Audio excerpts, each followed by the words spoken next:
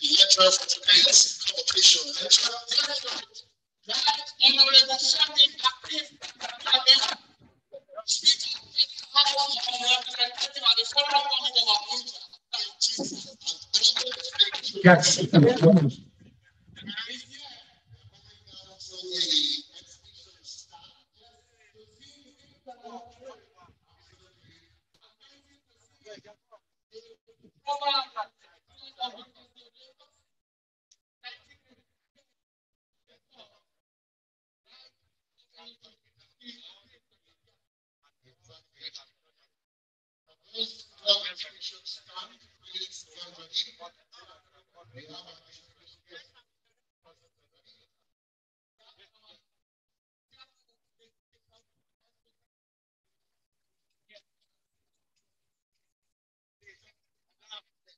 Trying to show something.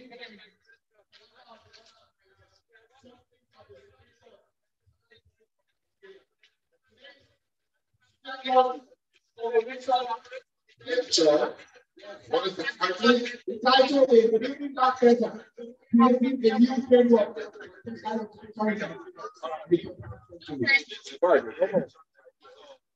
We also have the Pro Chancellor of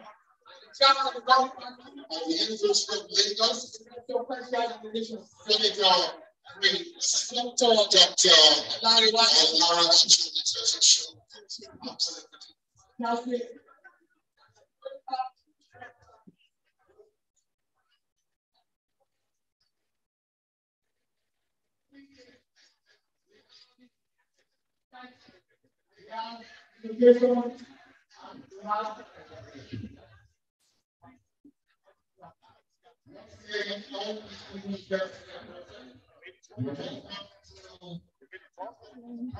Banana Nigerian to put it together, not metals.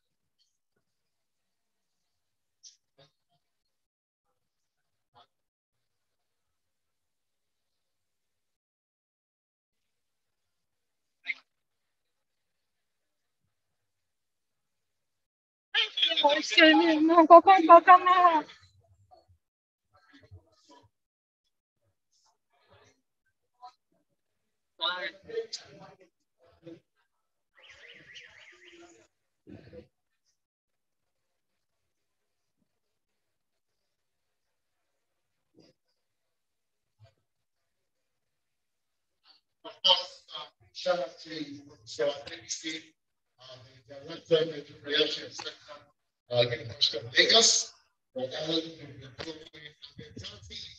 that's contributed to the success of the exhibition today. Earlier, immediately after the exhibition, issues of right after that lecture involved.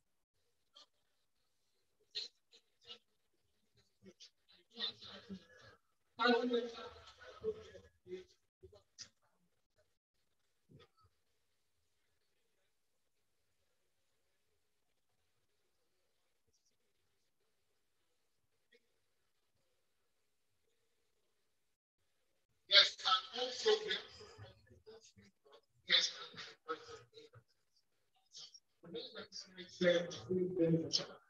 for the master therapy,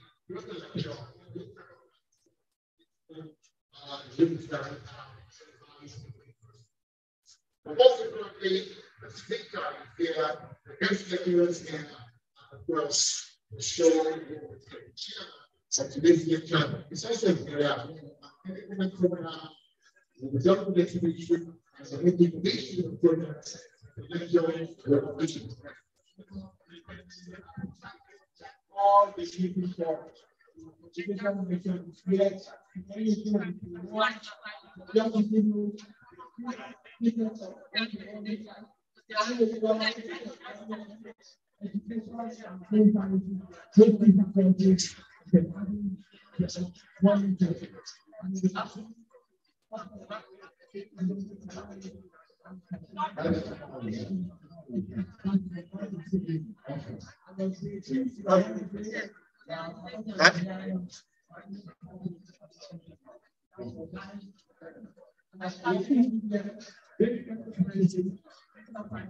Sorry.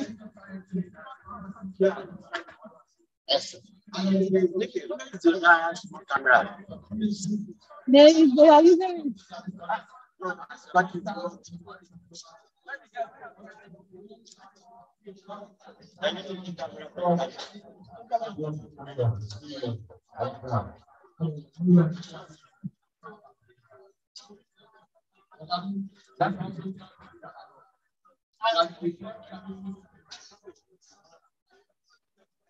Information which is of the guest ability skills here finished with 4.95 faculty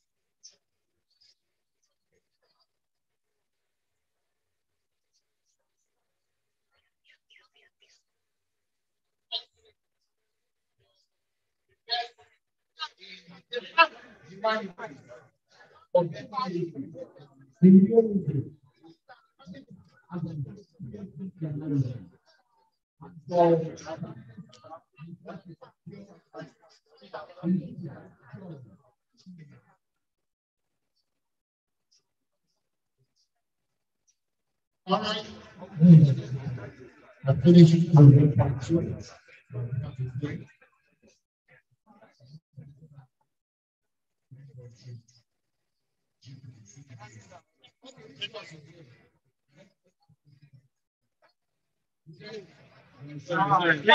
please.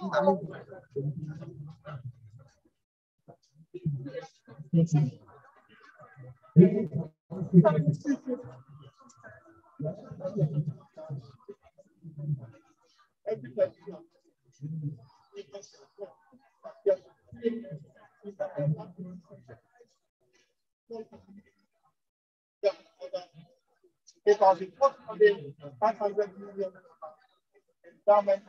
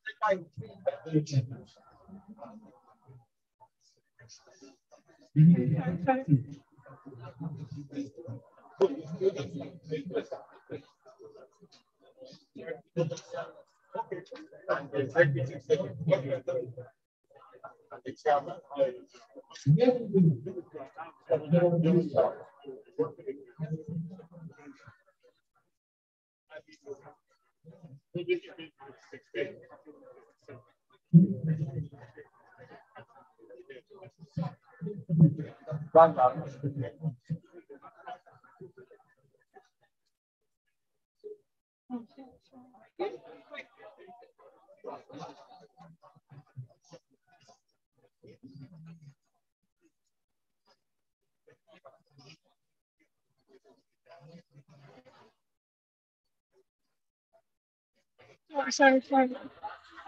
Sorry, please. I need to access. Thank you.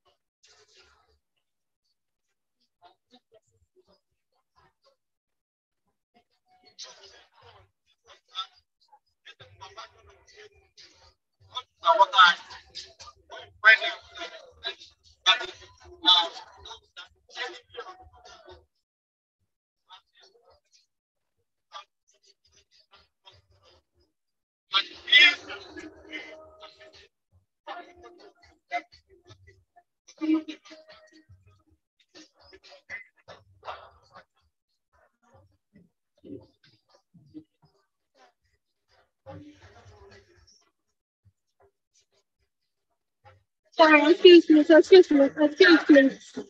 Thank you.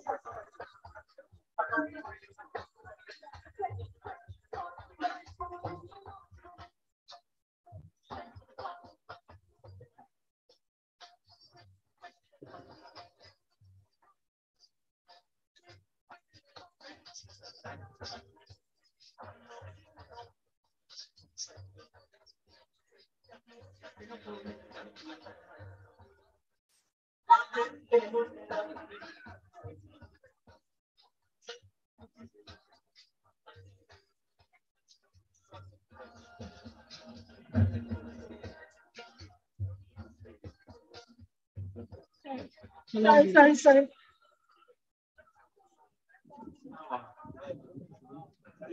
Sorry, please. Sorry.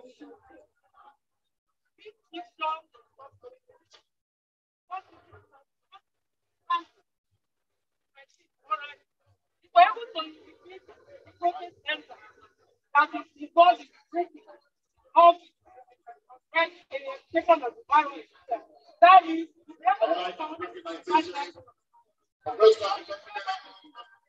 Convocation especially in Unilag. Today is the convocation later.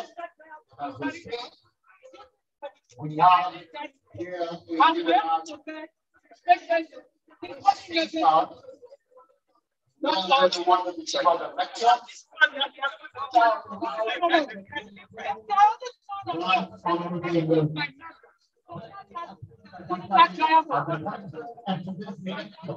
chairman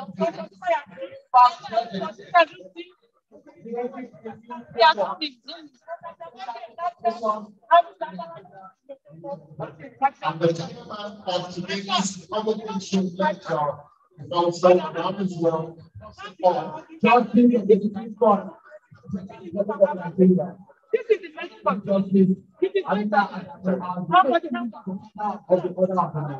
Yes. I'm doing a live stream, so I need you to move fast.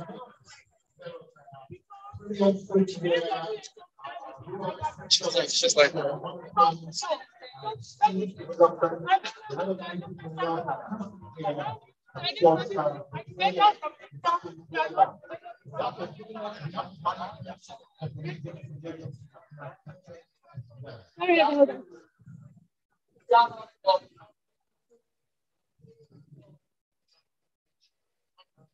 Sorry, please, can I get access? Thank you, thank you, thank you, thank you.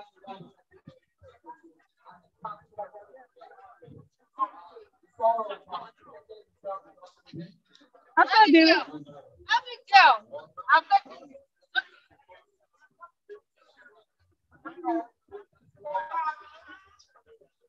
ready with one time.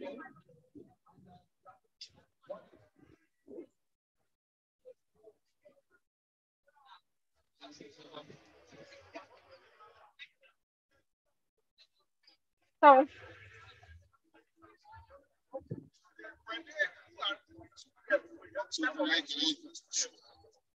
I'm doing a live stream. That's why I can't.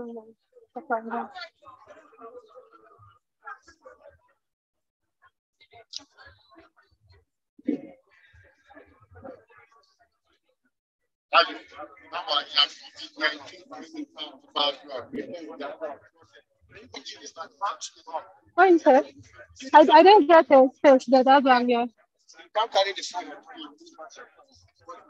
It's not on top of your principal's head. It's near my own principal.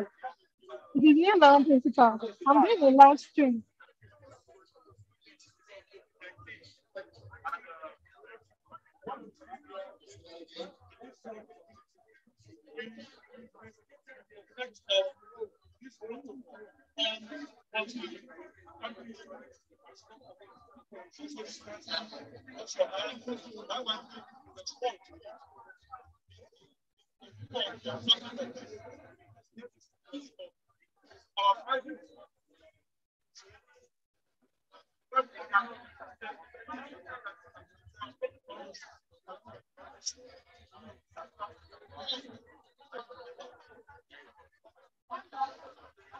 Sorry.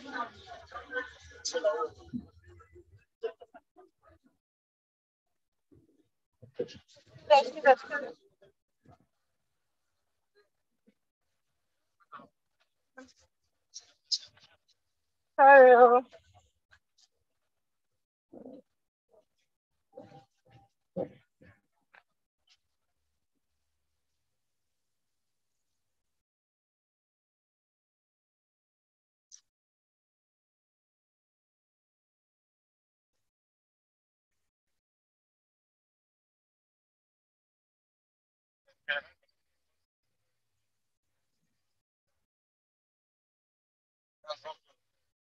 Looking this way, please.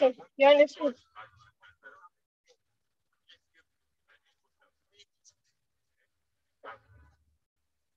Sorry.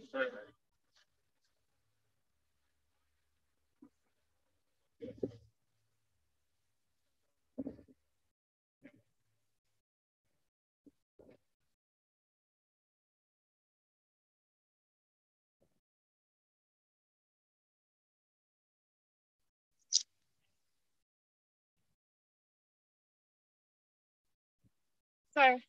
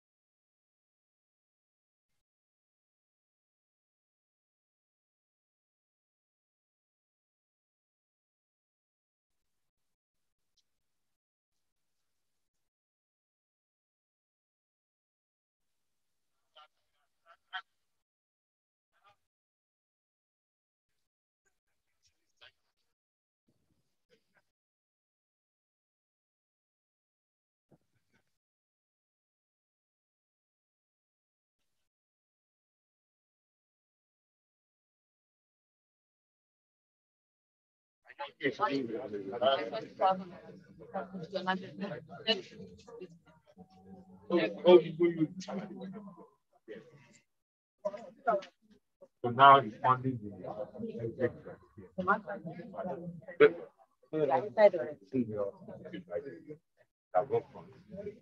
Excuse me.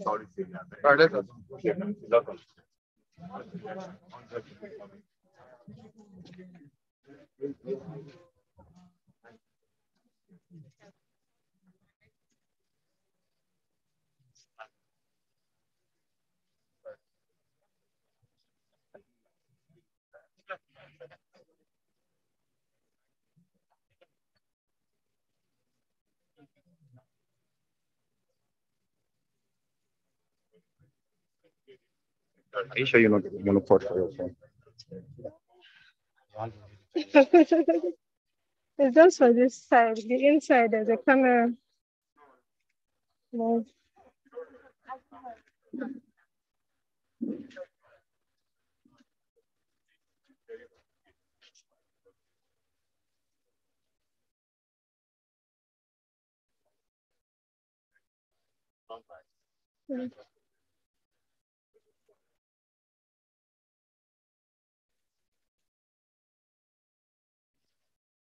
Please move. Please, so can we move, please?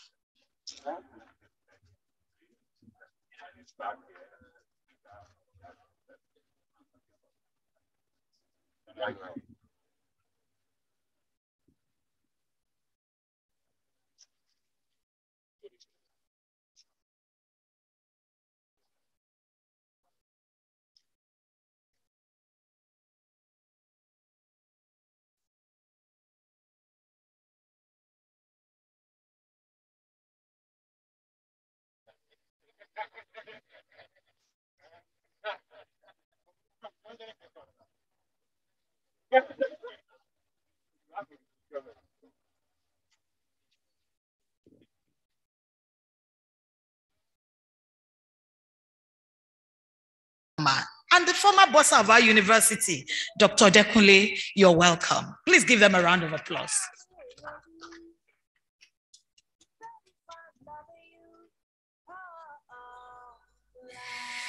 Also with us, the man they call the Jagaban of mass comm in Africa, Professor Ralph Akinfeleye. Please give him a round of applause.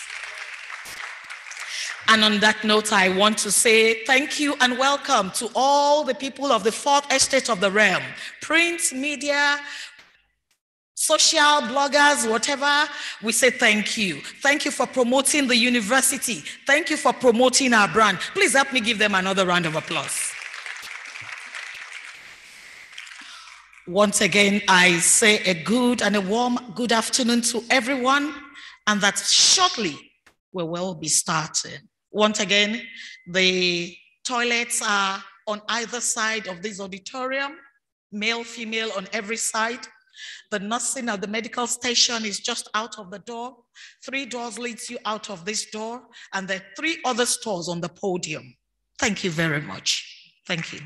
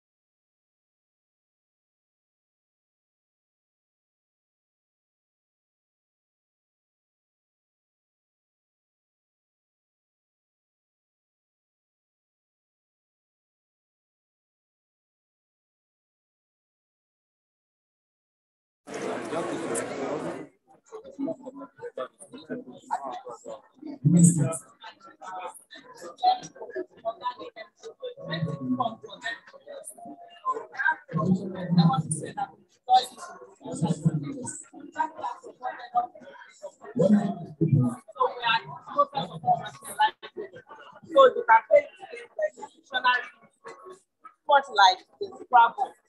Yeah, so it makes it fun for them. And that students come here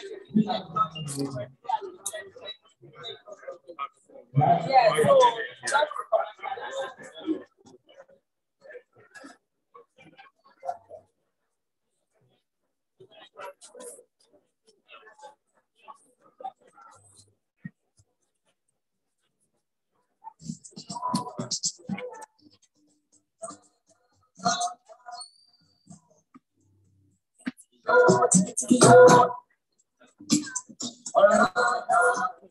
They are done at that place.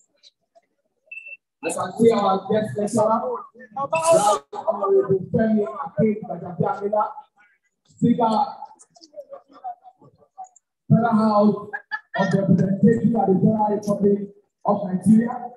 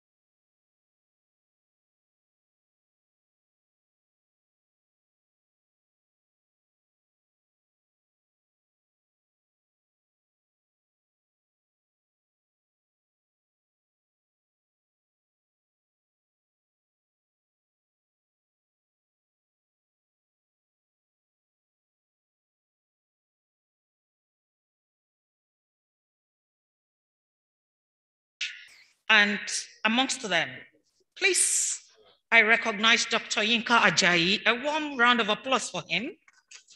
Mr. Tokumbo Longe, a round of applause. Dr. Kweku Adedayo Tando, another round of applause, please. Dr. Muiz Banire, Senior Advocate of Nigeria, a round of applause. Mr. Shegun Awolowo, please give him a round of applause. Last but not the least, Mr. Shegun Adesanya, please give them a round of applause.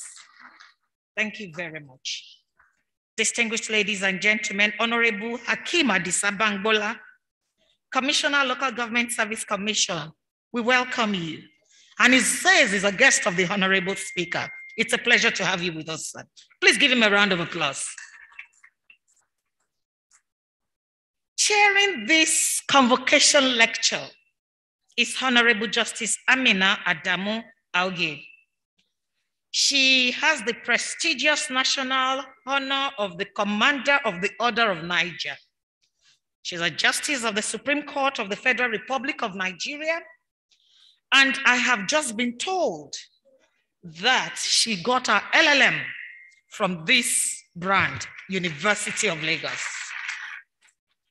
And so it's a pleasure to have her in our midst. She's also going around the exhibitions. Thank you very much.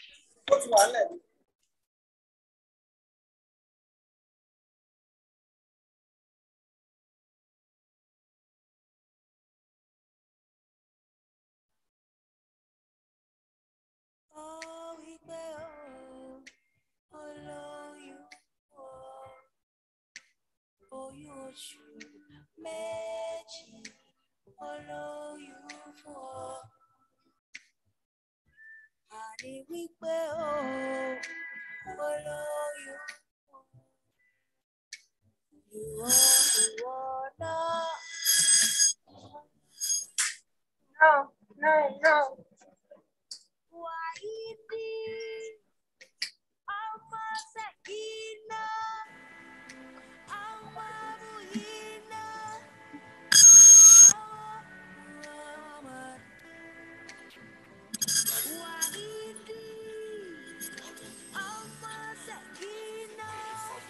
From the labor market for that days, and the guys in the studio here are already, working with them, and so many of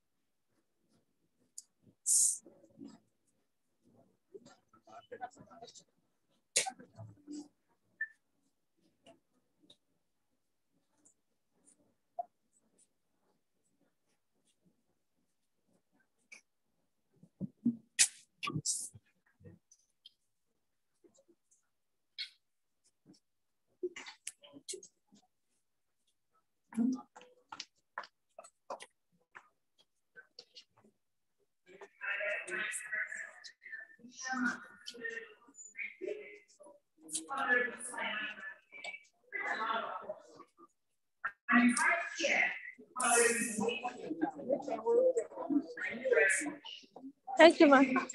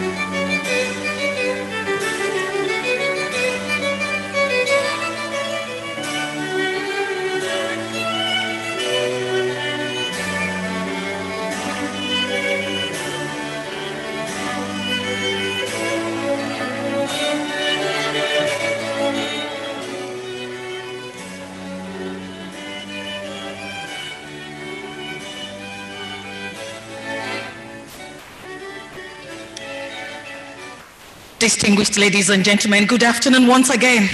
And it's my pleasure to welcome you to the 52nd Convocation Lecture. It's the beginning of our Convocation ceremonies. And we will take the national anthems, followed by the University of Lagos anthem.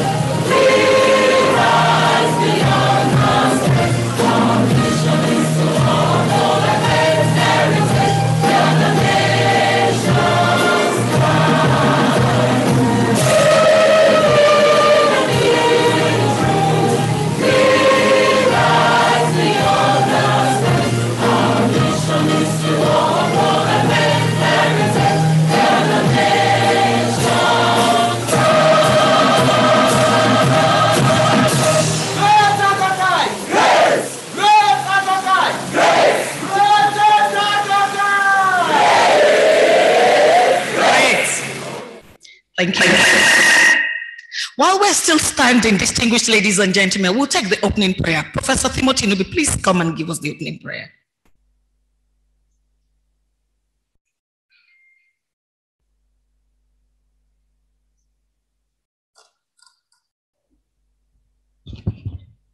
Blessed Redeemer, we thank you for this day.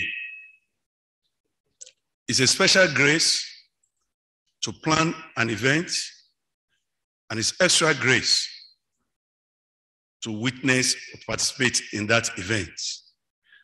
Well, thank you for your mercy and protection over University of Lagos. Well, thank you for the life of the leadership. Well, thank you for their efforts that brings us to where we are, that we can look back and say with joy and assurance, Ebenezer, thus far, God has led us. We gather again, marking the beginning of the week set aside to celebrate success, to celebrate with families. We gather today with the convocation lecture. Father, in all we will do today, take preeminence, guide us, lead us. Let the lectures of today be one of those discourse and presentation that will move this nation forward. Thank you because you have answered us. At the end of today, may we look back and say, blessed be thy name. In Jesus' name we have prayed. Amen. Thank you very much. Please let's be seated. Thank you very much. Distinguished ladies and gentlemen, once again, I welcome you to the 52nd Convocation Lecture. It's the beginning of our 52nd Convocation Ceremonies. And our guest lecturer has been with us.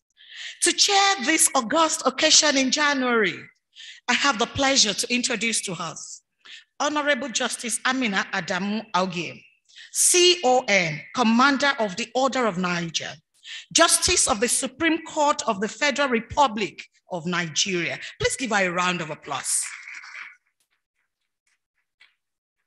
Thank you very much, ma'am. Also with us is our Pro-Chancellor, the Chairman, Governing Council of our university. I recognize Senator Prince Dr. Larry Tediosho. Please, a round of applause.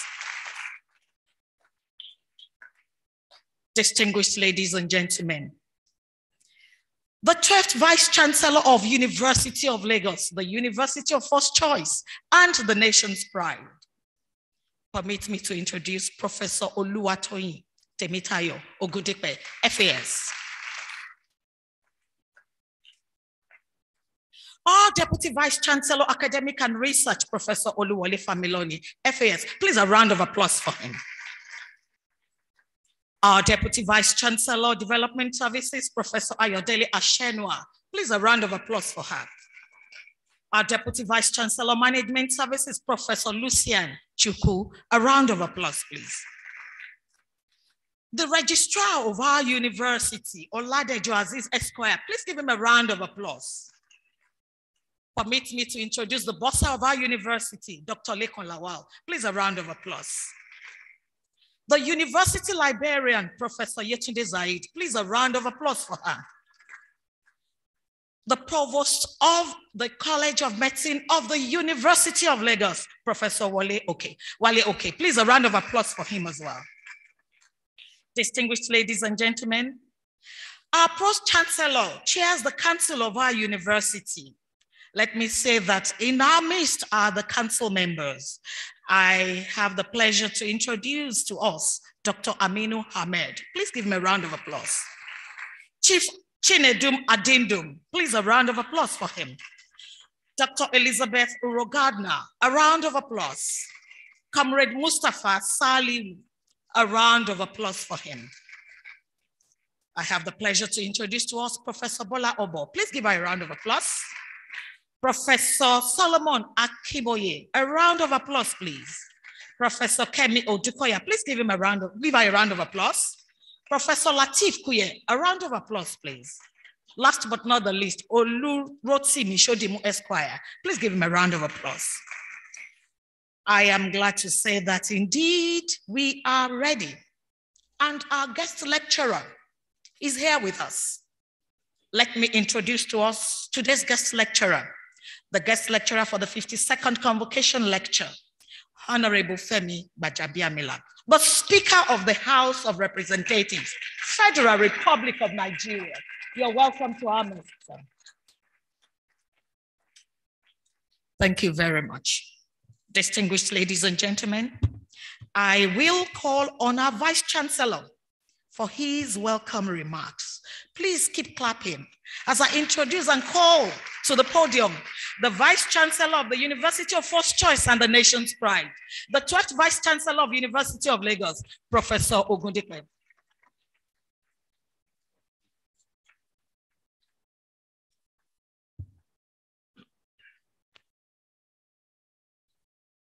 I want to return all the glory to the Almighty God. The speaker of today's convocation lecture, 1983 alumnus of the University of Lagos, the Right Honorable Femi Gbajabiamila, the chairperson of this occasion, and that is Justice of the Supreme Court of the Federal Republic of Nigeria, Honorable Justice Amina Adamu Augie, CON. The Pro-Chancellor and Chairman of Council, also an alumnus of the University of Lagos, distinguished Senator Dr. Lanre Tejuosho, the Governor of Ogun State, Her Excellency Noimot Salako Oyedele, the former Deputy Governor of Lagos State, His Excellency Femi Pedro, all the honorables that are here, you are recognized and celebrated. And I want to recognize the chairman of the Tertiary Education Committee of the House of Reps, Honorable Amina Sulaiman, the members of council, the members of management, the deans of the faculties that are here. Let me also recognize the Deputy Vice Chancellors, Deputy Vice Chancellor, Academics and Research, Professor Oluwole Familoni, Deputy Vice Chancellor, Development Services, Professor Ayodele Ashenwa, Deputy Vice Chancellor, Management Services, Professor Dusia Obina Chukwu, the Registrar of the University of Lagos, Oladejo Aziz Esquire, the University Bossa, Dr. Lekon Lawal, the University Librarian, Professor Mrs. Yetunde Zaid, the Provost College of Medicine, the deans of the faculties, the members of Senate who approved all the results that we are going to consider for the award of degrees, the directors that are here, the deputy registrars, deputy bossers, other members of the community, friends of the university, presidents and members of the Alumni Association, our students that are here, great Akokite, greatest of the greatest of the greatest Akokite. President of professional bodies here present, president of the Faculty Association, gentlemen of the press, ladies and gentlemen, I'm delighted to commence these activities of the 52nd Convocation Ceremonies of the University of Lagos. It is a great honor to have you great men and women, including the wives of the Vice Chancellor, Deputy Vice Chancellors that are here, and people that have come from different locations to celebrate the 52nd Convocation Ceremonies of our great university. The Convocation lecture is indeed an important aspect of the Convocation Ceremonies, as it affords the university an opportunity of inviting an eminently qualified individual as guest lecturer to address any national or international issue of concern. At the last 3 convocation lectures, the university had the opportunity of inviting the former governor of Lagos State, Mr. Akinwumi Ambode, whose lecture was entitled Inclusion, Path to a New Nation. The vice president, who is also an alumnus of this university, who is the vice president of the Federal Republic of Nigeria, Professor Yemi Oshibaju, SAN, GCON, whose lecture was titled Nigeria Rising, the Path to Prosperity. And the last one before this was given by the governor of Central Bank, Mr. Godwin Emefiele, who spoke to the title National Development and Knowledge Economy in the Digital Age, Leapfrogging SMEs into the 21st century. These lectures indeed address the pressing national issues. Today, we have continued in the tradition by inviting an alumnus of the 1983 set from the Faculty of Law, an eminent personality who has distinguished himself as a lawmaker, a Democrat, institute administrator, and a goal-getter. Since he joined the House of Representatives in 2003, he has positively impacted the country through the numerous bills he sponsored, and the insightful contributions he makes during debate at plenaries.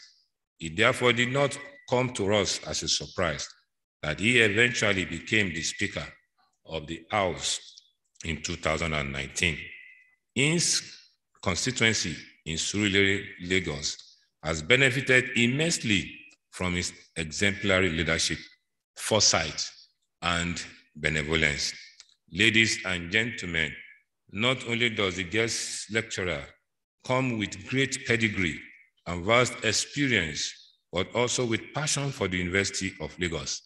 I acknowledge that he has demonstrated his passion in many ways. For instance, Right Honorable Femi Gbajabiamila supported the university with internet facilities and hotspots at faculties and hostels to allow students enjoy free Wi-Fi. He also facilitated the building of multi-million naira international hostel to students in the university.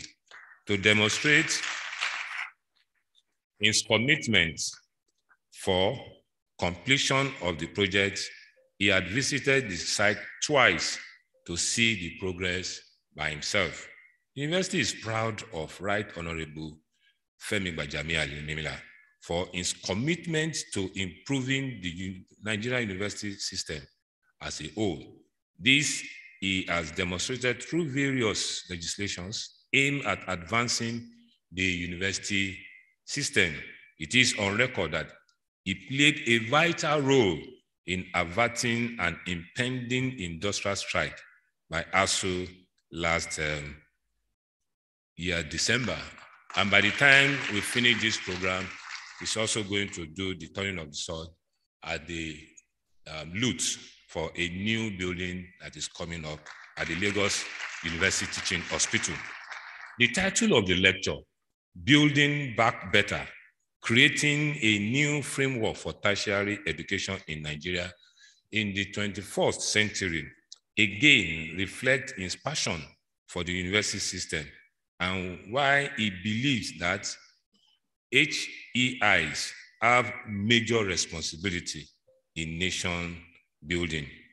To chair this convocation lecture, we have also carefully selected a very respected justice of the Supreme Court of the Federal Republic of Nigeria, Honorable Justice Amina Adamu Augie, CON, for our reputation and track record of excellence.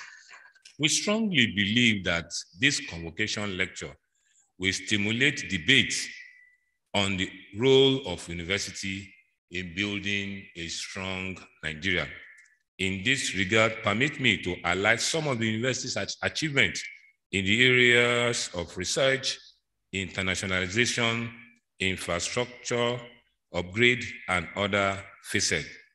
Since this administration came in November 12, 2017, the University of Lagos, we have had 4 convocation and 3 convocation ceremonies.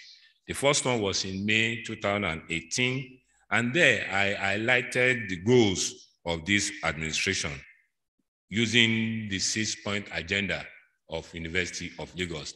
The U in Unilag stands for uncompromising academic standard and excellent research output. To the glory of God, within the past 4 years, this university has attracted research grants of over 17 billion naira,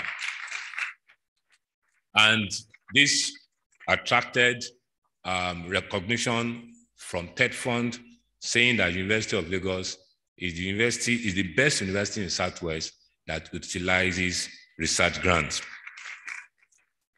The N in Unilag stands for network globally, strategizing locally, and consolidating nationally.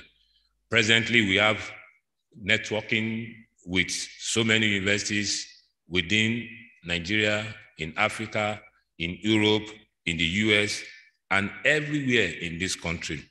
And with this, our colleagues, over 260, they have been able to use that network to attract research grants to the University of Lagos. And just last week, we got another research grant of 140,000 euro. Also based on our networking, we have the European universities coming together, and University of Lagos is the only university recognized in Africa to collaborate with other universities in Spain, in France, in Italy, and other European countries. The I in Unilag standing for improving university finances by innovative fundraising activities, infrastructural development, and entrepreneurship orientation. In the last while, we have been able to bring in the friends of the University of Lagos who have assisted, and also alumni who have assisted the university in various ways. We have Ajayi Femi Okunu, who has been able to give us the vertical extension that we have in the Faculty of Law. And presently, if you go to Faculty of Law, you see the exit steps, the stairs that is being under construction. Also, you go to the HRDC building. The renovation of HRDC building was done by a friend of the university, Dr. Akintoye Akindele, to the tune of over 200 million naira. Also, we have the Natural History Museum, which be the first of its kind in the University of Lagos. Also, a friend of the university put that one up with over 200 million naira. We have other projects that we have been able to attract. The one from Chief Keshintin Adebutu, who has been able to assist us with 200 million naira to improve on our internet facilities and make our internet to be friendly and for the usage of the student. Presently, in the College of Medicine, almost R1 billion naira is used for the building of the animal science building in the College of Medicine. This donated also by Chief Keshintin Adebutu. We have other donors that have been able to assist the university in various ways. Then the leadership that is transformational, transparent, and transnational. You see in the university, you come into the university, you can see peace, you can enjoy peace, you can feel the peace that we have in this university. It's because of the leadership role. Openness by the leadership, openness in operation, openness in management, openness in running the university, and being firm when it's the right time to take decision. Accountability in academics, administration, finance, and all university policies. At this point, I want to acknowledge the contribution of our Pro-Chancellor, distinguished Senator Prince Dr. Lanre Tejosho, for the way he's been managing the council and running the council effectively, putting the interests of the university first, and all the members of the council believing in this university as truly the university of first choice and the nation's pride. The last G in Unilag, that is greater than the best. I make bold to say that Unilag is a brand in this country, a university that is recognized in this country and outside this country, a university that is referred to as the powerhouse of research in Nigeria and recognized in Africa. What have we also done? We have networked with University of Stellenbosch, and with that, we have been able to train our students in the area of leadership. Our students took advantage of this internationalization drive, and they are able to attract grants to the University of Lagos. Our students are getting international grants too. It's not only academic staff, even non-teaching staff, 2 of our non-teaching staffs, we are able to attract research grants to the University of Lagos. And a student at the Chemical Engineering Department won the fully funded, prestigious Do Chemical, Do Innovators Invention Program, a 9-month fully funded internship program in Switzerland. Also, 5 of our students won the 3-month African Leadership Internship Program with the Bank of America in 2021. Our students in the area of entrepreneurship, They have been doing very well. What the university intend to do is to register companies for the students, and with the support of the Bank of Industry, get the startup grant of maximum of 2 million naira for them to start their business, and also bring in mentors, have mentors that will mentor them, and people that will teach them management of time so that they'll be able to blend with their academic program. So let me just stop at that concerning our students, because there are a lot of things, a lot of testimony to give concerning our students. Let me go to the issue of COVID-19 and e-learning. We are all witnesses to the negative impact of COVID-19 on the world and indeed on higher education. However, upon resumption, as directed by the President of the Federal Republic of Nigeria in 2021, and realizing that pandemic was still with us, the university therefore went fully online to play our part in the natural effect to stem the tide of COVID-19. We want to thank the University of Lagos Senate for taking decision on that. We developed an e-learning platform for our students and supported them. There is no university that has been able to do that in Nigeria, to the best of my knowledge. I don't know about Africa, but I know about Nigeria. The students were given free data during the examinations, and this cost the university over 18 million naira. We also conducted our examination online. We were the first university to do so in Nigeria, and extended this to the post-UTME examination, and the registrar of JAMB came to inspect the way the post-UTME exam was conducted, and he gave us a pass mark concerning that. Also, our PG exam was done online, and some of their courses were also taken online. For sustainability and continuity, the university developed an e-learning policy. While other people are talking about e-learning, we have our own e-learning policy. If you approach our website, you can download the University of Lagos e-learning policy. On behalf of the university, I'd like to appreciate the great support from philanthropists that I have mentioned earlier, including Dr. Jim Ovia.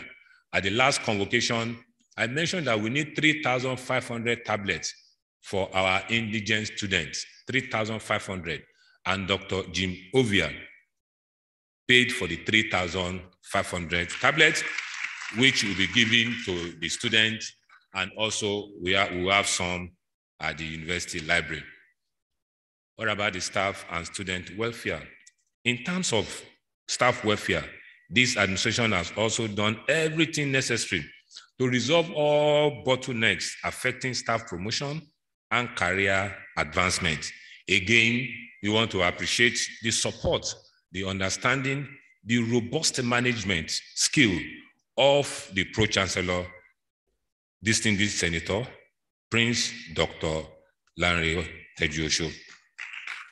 Many academic staff who have been stagnated for many years were processed for promotion once they met the required criteria for promotion. Also, the non-teaching staff who have been stagnated for years were allowed to do exam or to go through one training or the other. And today, just on Saturday, over 800 people were promoted under the leadership of distinguished Senator Prince Tejuosho. Students also receive greater attention in terms of provision of water, regular electricity, transportation, prompt release of their results, establishment of counseling units at faculties and religious centers, provision of free data, like I said earlier on, and all improvements concerning the Wi-Fi that we have on campus. In terms of infrastructure, I mentioned this earlier on, what we have been able to benefit from the friends of the university, from the alumni, and also from the government agency. Let me talk about security. In the area of security, we are mindful of our location. You know, I always say we are surrounded by slums. But we want to give God all the glory that within the campus of the University of Lagos, we enjoy peace. And because of this, we have sent about 800 of our security personnel for training with the Nigerian police. And the 40 set just finished about 3 weeks ago. Furthermore, we enter into an agreement with Bionomics Nigeria Limited through the approval of council to provide full CCTV coverage of our entire campus located in Akoka, Idiaraba, and Yaba to ensure security of our environment and safety.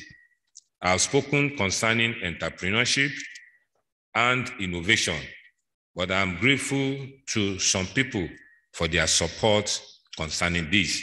We want to thank the CEO of Zenith Crafts and Lufthansa, Bank of Industry, Canon, the Office of the Vice President of the Federal Republic of Nigeria, and many other reputable institutions that have been supporting us, including alumnus like Master DG Macaulay, the managing partner of Trustware Solution, who funded part of our programs that we have for our students, the entrepreneurship program.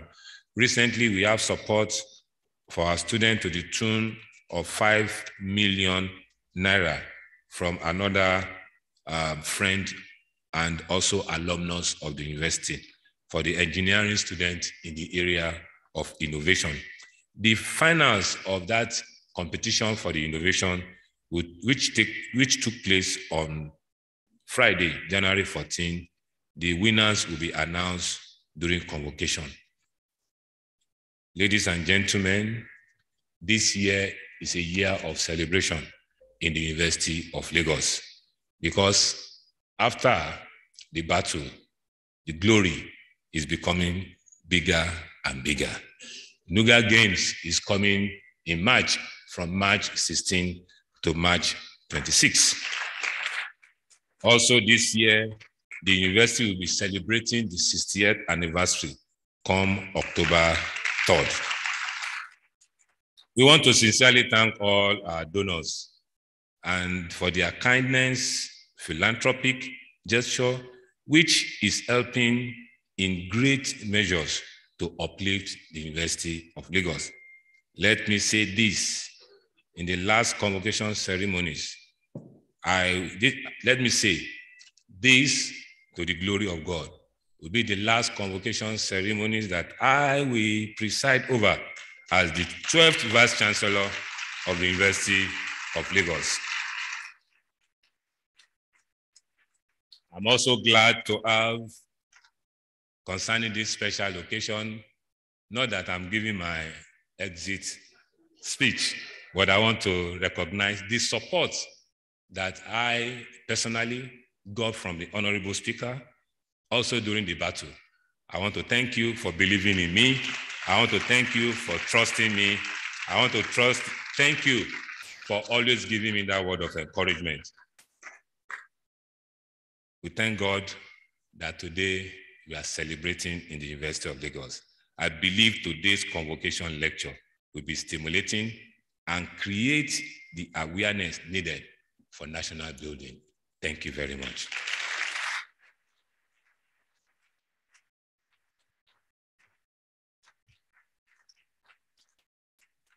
Distinguished ladies and gentlemen, I think we can do better. Please let's raise it up for our Vice Chancellor.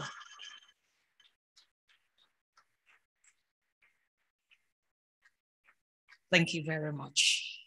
I recognize on the podium the presence of the Director of Academic Planning, Dr. Mokulola Olusegun. Please give her a round of applause.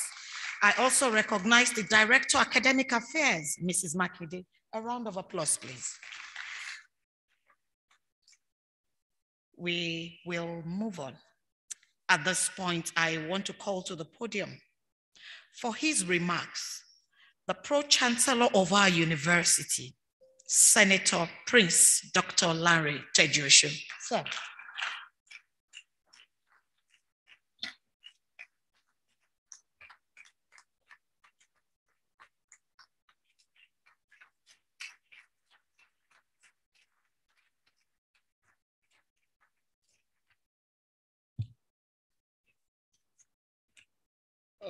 Mr. Speaker, sir. Right Honorable Femi Gbajabiamila, the chairman of today, Honorable Justice Amina, Adamu, Augie, CON, the Vice Chancellor, Professor Oluwatoyin, and members of the Unilag Governing Council and the management. I will stand on the existing protocols as I believe the Vice Chancellor has given us a lecture before the main lecture, which I'm very proud of. So he has made my work very easy. Just to give some remarks for today. It is gratifying to once again be attending the Convocation lecture of the university. I'm grateful to my friend and brother, Right Honorable Femi Gbajabiamila, for graciously accepting to be the guest lecturer. I have no doubt that the lecture will put in context the integral role tertiary education must play in building a Nigeria that we all want to create. I know this because we have on several occasions engaged on issues affecting the nation, and I'm always enthused by his in-depth knowledge, composure, and the ability to marshal his thoughts. Since he became the Speaker of the House of Representatives, he has shown great leadership and maturity to the admiration of many of us. Little wonder the House, under his watchful eyes, became more focused to delivering on legislative functions.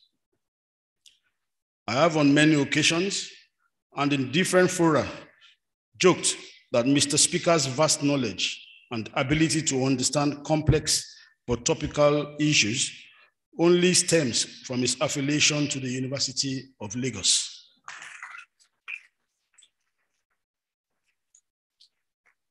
This institution produces top-class graduates who can effectively compete locally and globally. Mr. Speaker, sir, please consider this as a warm homecoming, and we urge you to visit your faculty today, if time permits, and maybe the Lagoon Front.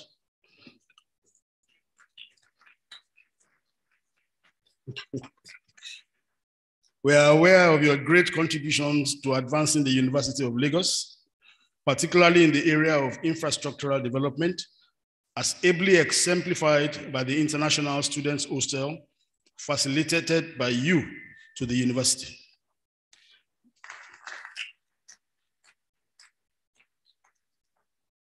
We are grateful for your continuous kind support to your alma mater. As you will see, sir, the university still needs a lot of support from your good self and other public-spirited individuals. We will therefore be using this opportunity to plead that you look at other areas of intervention that the university may benefit from. At this juncture, let me salute the choice of Honorable Justice Amina, Adamu, Augie, CON, Justice of the Supreme Court of the Federal Republic of Nigeria, as chairperson of this lecture.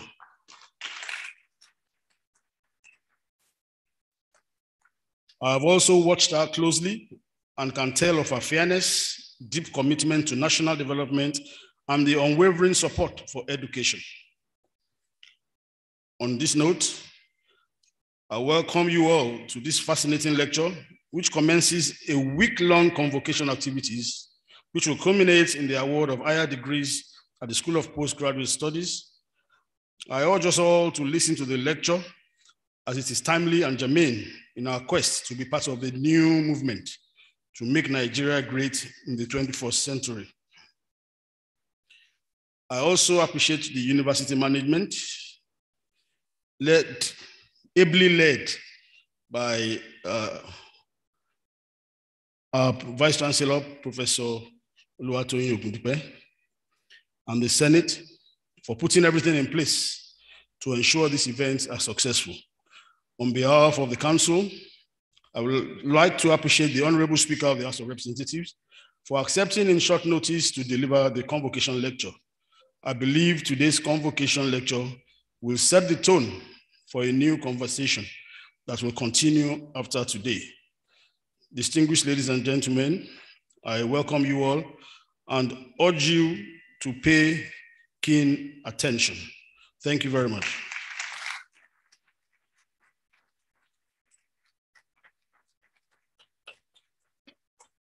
Thank you very much. Our Pro-Chancellor, Senator Dr. Larry Tejushe. Please give me another round of applause.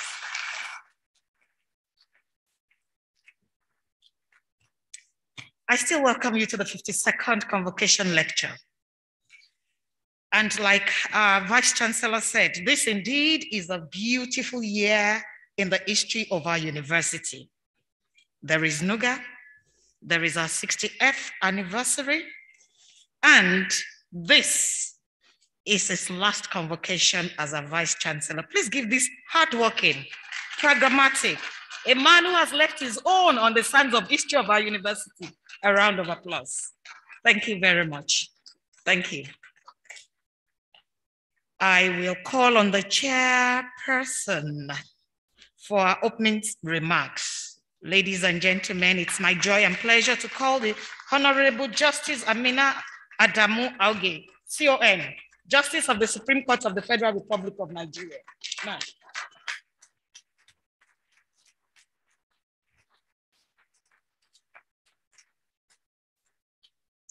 Good afternoon, the Right Honorable Speaker, Honorable Femi Gbajabiamila, the Pro-Chancellor, the Vice Chancellor, and other members of the Governing Council and management, professors, students, ladies and gentlemen. I stand by all existing protocol, but at least, you know, we have to say something. I am highly honored to be here. And first thing I want to say is that I'm first and foremost a law teacher. Anything else I became is what we call Jara. Even in the courtroom, I teach, and my colleagues find it so annoying. They've been paid millions of dollars to come, and you're still teaching them how to do things. You see, what students forget, or they don't forget, they're just not aware, that sooner or later, as a student, you know, you're not thinking of tomorrow. You're not thinking of what you will do. It's more like the day. We have to pass exams. I have to chase this girl, or this boy doesn't want to look at me. That's basically, what's they call it, testosterone running. You know, what you call those days when you enter university, something crush, October rush. You know, then you wake up and you're not aware that one day, you're going to have to be on this side where we all are. Somebody has to get there. Somebody has to rise above all of you and lead. They forget that. And how do you get there? Education. Without a proper education, without that, food to eat, where to sleep, everything else, education. You have to be properly educated, have that education. Once you are grounded, anything else they ask you to do comes naturally. It's like air that you breathe. It's like anything that you do. But when you have parents who pay for you to pass WAEC and get there, when you go in and you're cheating the exams, or somebody's passing you through, and then you pass through a university half-baked, one day your parents will not be there. No matter how rich, no matter how influential, no matter who they are, one day they will not be there. And now what happens? Let us imagine, look at like that building that collapsed. So you've risen up. Let's imagine like it's a water pump. Your parents and those who have misguided you is what I call it. They're like the water pump pouring this water up. And then one day it's not there. What happens? Water must find its level. At that point in time, all your classmates who envied you because you had all that privilege, they've studied, they've read hard, they've had to pass exams on their own merit. Where will they be? They're up there. And you now have to find your way to go and beg people that you used to look down on. So education is something that we have. Those of us here, those of us who have to be in public view in places have to recognize that this is something we must as a nation, as parents, as anything else, as brothers, sisters, mothers, fathers. It is something we must make sure our children, your children of your houseboy, children of anybody, because one day we don't know who's going to lead you anywhere. So that is why I'm especially gratified that we have the Honorable Speaker here. He's going to talk on building back better, creating a new framework for tertiary education in Nigeria in the 21st century. After he has spoken today, I don't want him to leave office and say that I didn't do anything about what I said. So he's the best person for us to listen to. He's the best person we expect. We expect that having done all this, said all this, saying and do all this, he will do, walk the talk, walk the walk and talk the talk, as they call it. Because one message I want to send to everybody is, at the moment that you are standing where God has placed you, over and above where your mates will never be able to make it, look back and see all of those that have died, all of those that have didn't do anything with their lives, and you are where you can make a difference. It's not about what you're going to make from it. It's not about when I walk, I have policemen hanging around me.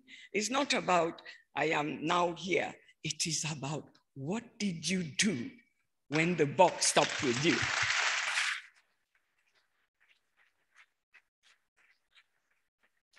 How did you translate that privilege to something that will help generations to come? It doesn't matter whether you're dead or gone. You're dead or you're gone later. But the fact that the day God calls you, you know you've done the best that you can. You've put in everything that he has given you, and you have used the skills, talents, education, everything he gave you to do the best that you could, so that like a building block, you have created steps for others to rise and rise that will go even greater than you. So in saying what I've said, I have put the Honorable Speaker, that is reminding him that he's not just going to tell us what he's going to tell us, he's also going to make sure that what he tells us, by the time he leaves that National Assembly, the buck is on there. Like I told him right now, I mean, it's under your watch. Everything going on in this country is right under your watch. You can't say that it's before my time, after my time. No, it's right there. So whatever he's going to tell us, we pray that it is something that he will translate into action. Thank you so much.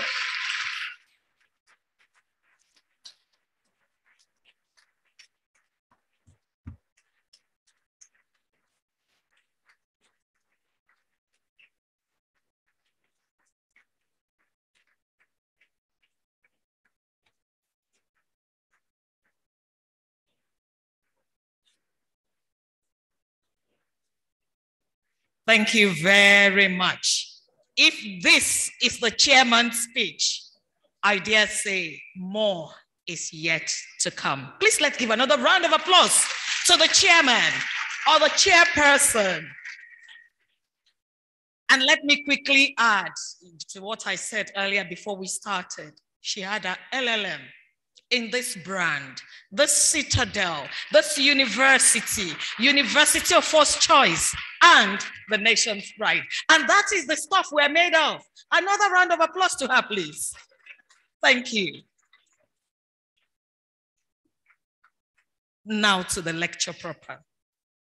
Let me call the Unilag orator, Professor Remosu, for the citation of the guest lecturer. Professor Remosu.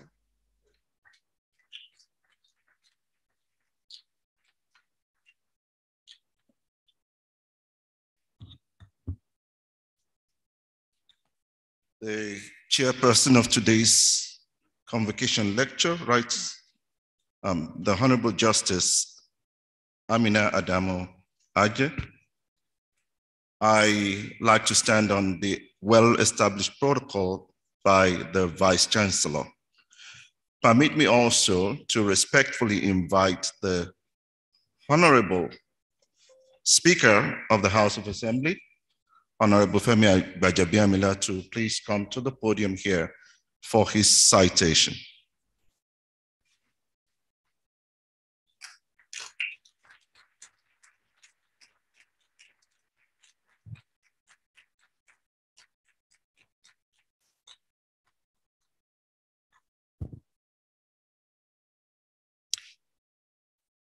Olufemi Hakeem Gbajabiamila was born on the 25th of June, 1962.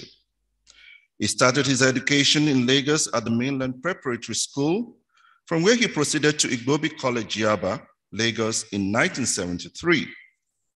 There he had his secondary education. Upon completion of his secondary education in Nigeria, he enrolled at King William's College, Isles of Man, United Kingdom for his advanced level. He graduated at the top of his class and was accepted into the University of Lagos, Nigeria for a 3-year LLB Bachelor of Laws degree program. He graduated from the University of Lagos with honors in 1983 and was called to the Nigerian bar in 1984. Femi Gbajabiamila started his career as a lawyer with the prestigious Lagos-based law firm of Bentley, Edu & Co., where he distinguished himself as a brilliant legal practitioner. He eventually left Bentley, Edu & Co. to set up his own thriving legal firm, Femi Gbaja & Co. Femi Gbajabiamila was never one to rest on his achievements, and his enterprising spirit saw him leave Nigeria in 1998 to go back to school at John Marshall Law School in Atlanta, Georgia, in the United States of America. He graduated magna cum laude from John Marshall Law School, Atlanta, Georgia, in the United States of America, and earned himself a Juris Doctorate JD degree. He went on to write and pass the Georgia bar exams, after which he set up another thriving law office where he practiced until his return to Nigeria. On his return to Nigeria, Gbajabiamila delved into partisan politics and offered himself up for service on the platform of the then Alliance for Democracy, AD.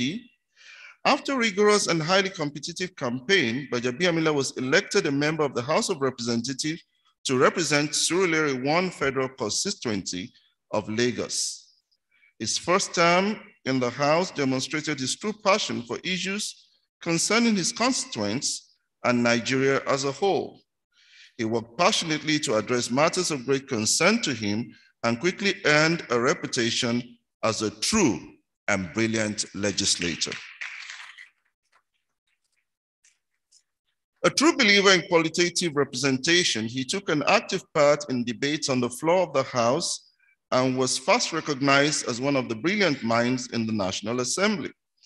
He was always on the side of truth and justice, and his views truly reflected the wishes and aspirations of his constituents. This was especially evident during the third-term debate when he was chairman of the 2007 movement in the House, a group largely credited for ending the third-term agenda of the then President Obasanjo. His exceptional record saw him overwhelmingly re-elected in 2007. In the same year, his colleagues elected him the leader of his party, the Action Congress, in the House of Representatives, and the minority whip. By the end of his second tenure, Gbajabiamila had sponsored the highest number of bills in the National Assembly, ahead of all other legislators in the House. In 2011, Gbajabiamila for the third time contested on the platform of his party, this time the Action Congress of Nigeria, ACN, and won. He was once again re-elected the leader of the ACN and leader of the opposition in the House of Representatives.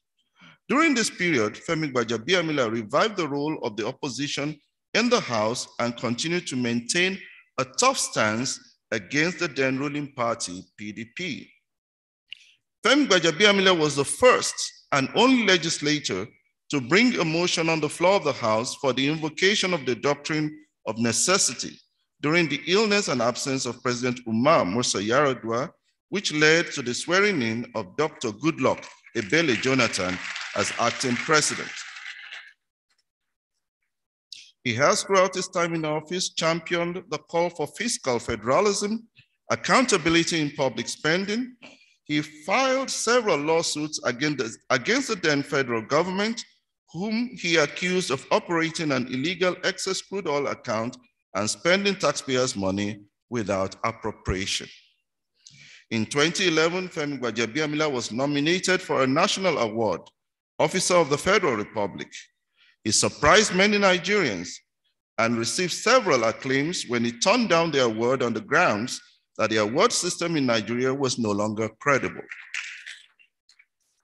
To this end, Gbajabiamila put up an amendment to the National Honors Act of 1964 to make stringent guidelines for the selection of national award nominees. Gbajabiamila thus became the third and youngest Nigerian to reject the national honors after late Chinua Achebe and Professor Grace Alele Williams. In 2014, Femi Gbajabiamila, as the leader of the opposition in the House of Representatives, led his colleagues into the merger that gave birth to the All Progressive Congress, APC. Under Femi's leadership of the APC caucus in the House, the party increased its number, earning them the majority. Upon his re-election into the House of Representatives in 2015, Gbajabiamila presented himself to his colleagues as an aspirant for speakership seat in the House. He narrowly lost the election to Yakubu Dogara, who emerged as speaker in an election which Gbajabiamila described as an act of God. Due to his wide acceptance within the party and its members, he was overwhelmingly elected Majority Leader, House Leader of the 8th House of Representatives on July 28, 2015. Upon completion of his 4th term in office, Gbajabiamila opened himself up for re-election in the 2019 election, where he was re-elected for the 5th time as a lawmaker representing Surulere 1 Federal Constituency in the House of Representatives. On June 11, 2019, he contested for the office of the Speaker of Nigeria's House of Representatives, an election he narrowly lost in 2015, but this time he won with unprecedented winning margin of 281 votes, while his closest rival scored 76. Act of God. Femi Gbajabiamila is the Speaker of Nigeria's House of Representatives, is one of the longest serving members of the House of Representatives in Nigeria, and has been a principal officer of 12 of his 16 years in the House. His experience in the legislature is therefore uncommon. He has greatly improved on his innate leadership skills by attending various leadership courses at Stanford University, also the UK, Oxford University, Cambridge University, and world-respected SAID Business School. Femi Gbajabiamila's life has always been about public service, and over the years, he has demonstrated an unwavering dedication to this cause. His illustrious political career has provided him with a platform with which he has advocated various causes, and his commitment to improving the lives of the average Nigerian is amply demonstrated through the policies and programs he has pursued and promoted in office. In all this, Femi Gbajabiamila is a role model, a true and worthy leader. Representative Honorable Olufemi Hakeem Gbajabiamila is happily married with children. The chairman, I present to you our speaker for today, the Right Honorable Femi Gbajabiamila, Speaker of the Federal House of Representatives of the Federal Republic of Nigeria. A round of applause.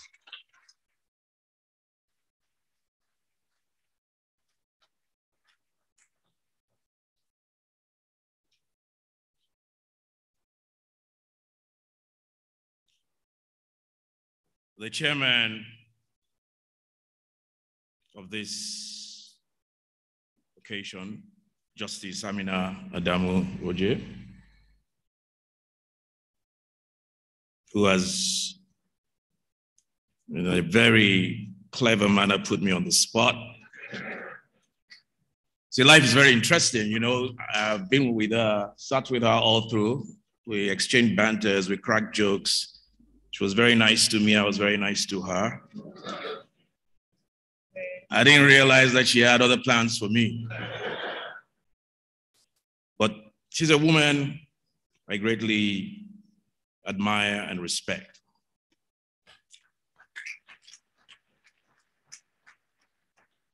She didn't even consider the fact that, which I don't know how many of you know, that her son-in-law was the one who nominated me in that very powerful speech on the floor as the Speaker of the House, Abdulmumuni Jibril. That's his mother-in-law. The Pro-Chancellor, distinguished Senator Prince Lanre Tajosho, my very good friend whom we sojourned through this university together several years ago. If time permits, yes, I will visit the Faculty of Law. But whether time permits or not, I will not be visiting the Lagoon Front.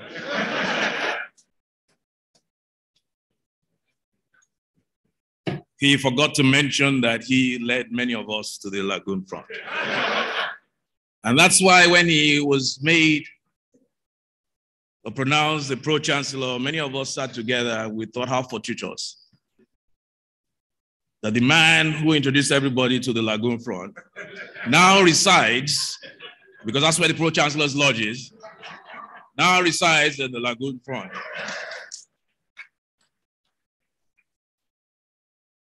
Her Excellency, I understand the Deputy Governor of Ogun State is here,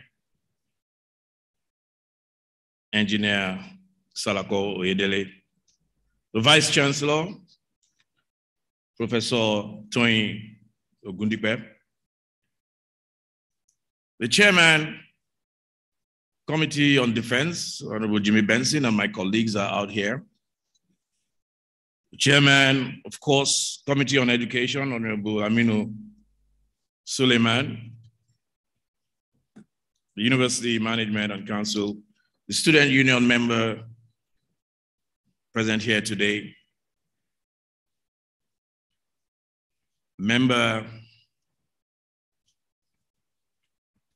or all members of this great institution, distinguished ladies and gentlemen. Let me, first of all, excuse myself and that you indulge me that I'm here without the ceremonial cap or hat, as they call it. When we went out there and they put this on me and then they put the hat, we found out that it looked ridiculously small on my big head. And the Vice Chancellor tried very hard to, he was actually trying, everybody else there was like, no, this is small. And he was like, no, it's okay, it's okay. So we decided, or I decided, it was better not to conform than attempt to conform and look stupid.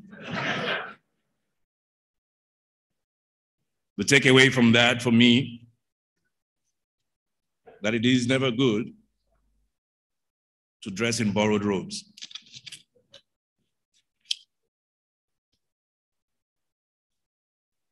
I am honored to join you here today on the 52nd Convocation of the University of Lagos. This is homecoming for me, as it was here in this institution that I obtained my law degree 39 years ago in 1983. And driving through the gates this morning, I looked to my right, the old El Kanemi to my left, New Hall. Of course, Morimi Hall to my right.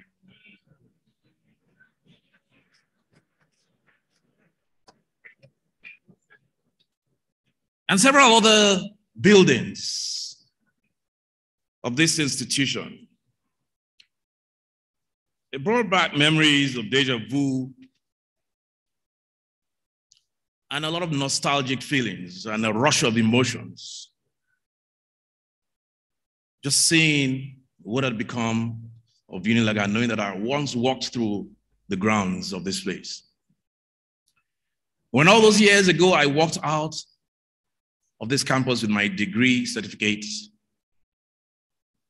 and my ambitions, I did not know that I would one day be invited to deliver the convocation address to an audience as distinguished as this.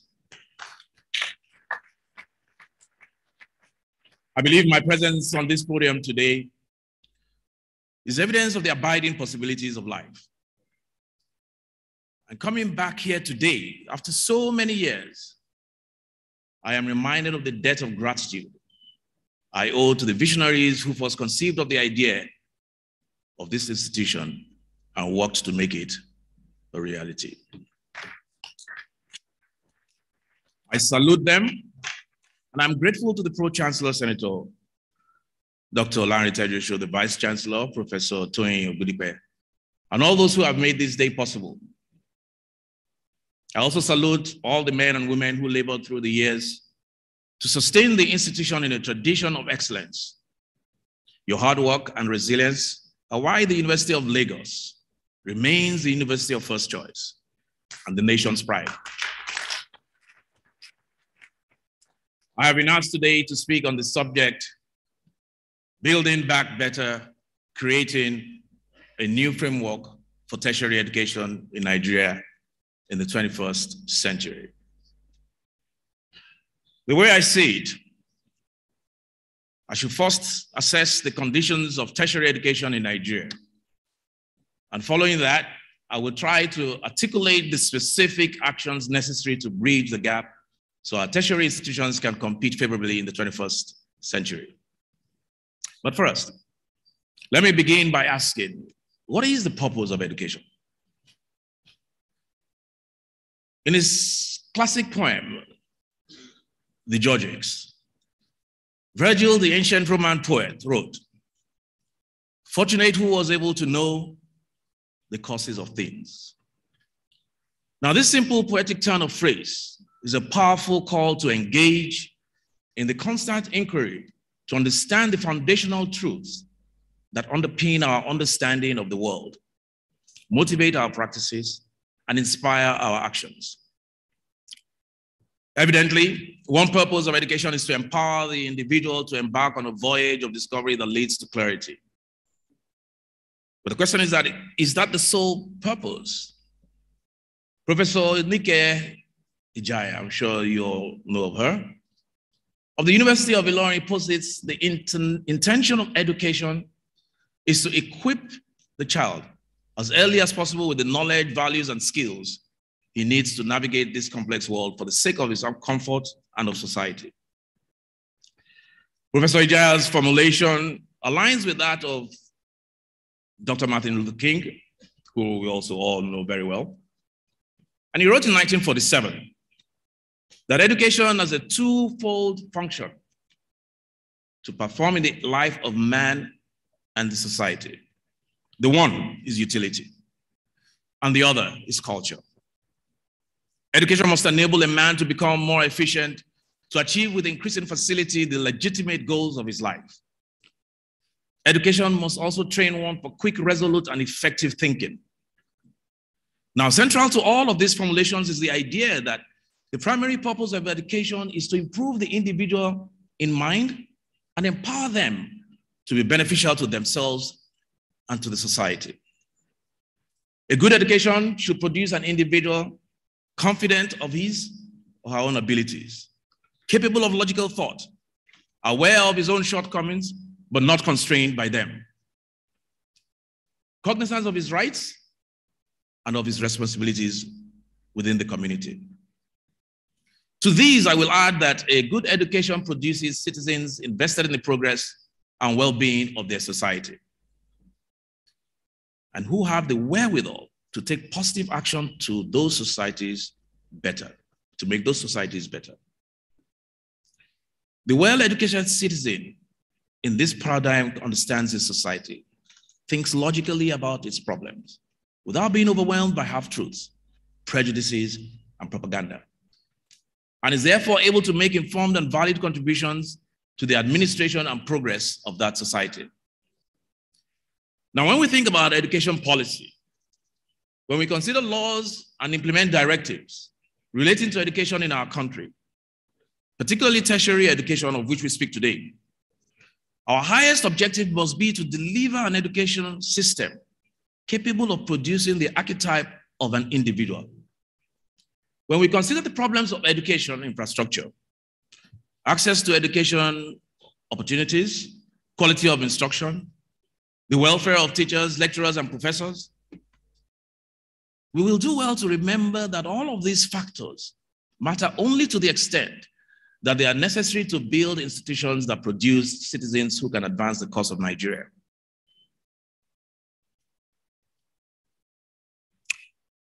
Let's not make a mistake about this. Our world has changed. The old certainties from which we derived assurance and built our expectations no longer exist. The value of the extractive industries that have powered our economy has deteriorated. It continues to do so rapidly as technological advances lead us towards a future where coal, crude, and gas are replaced by renewable alternatives of solar, wind, and water.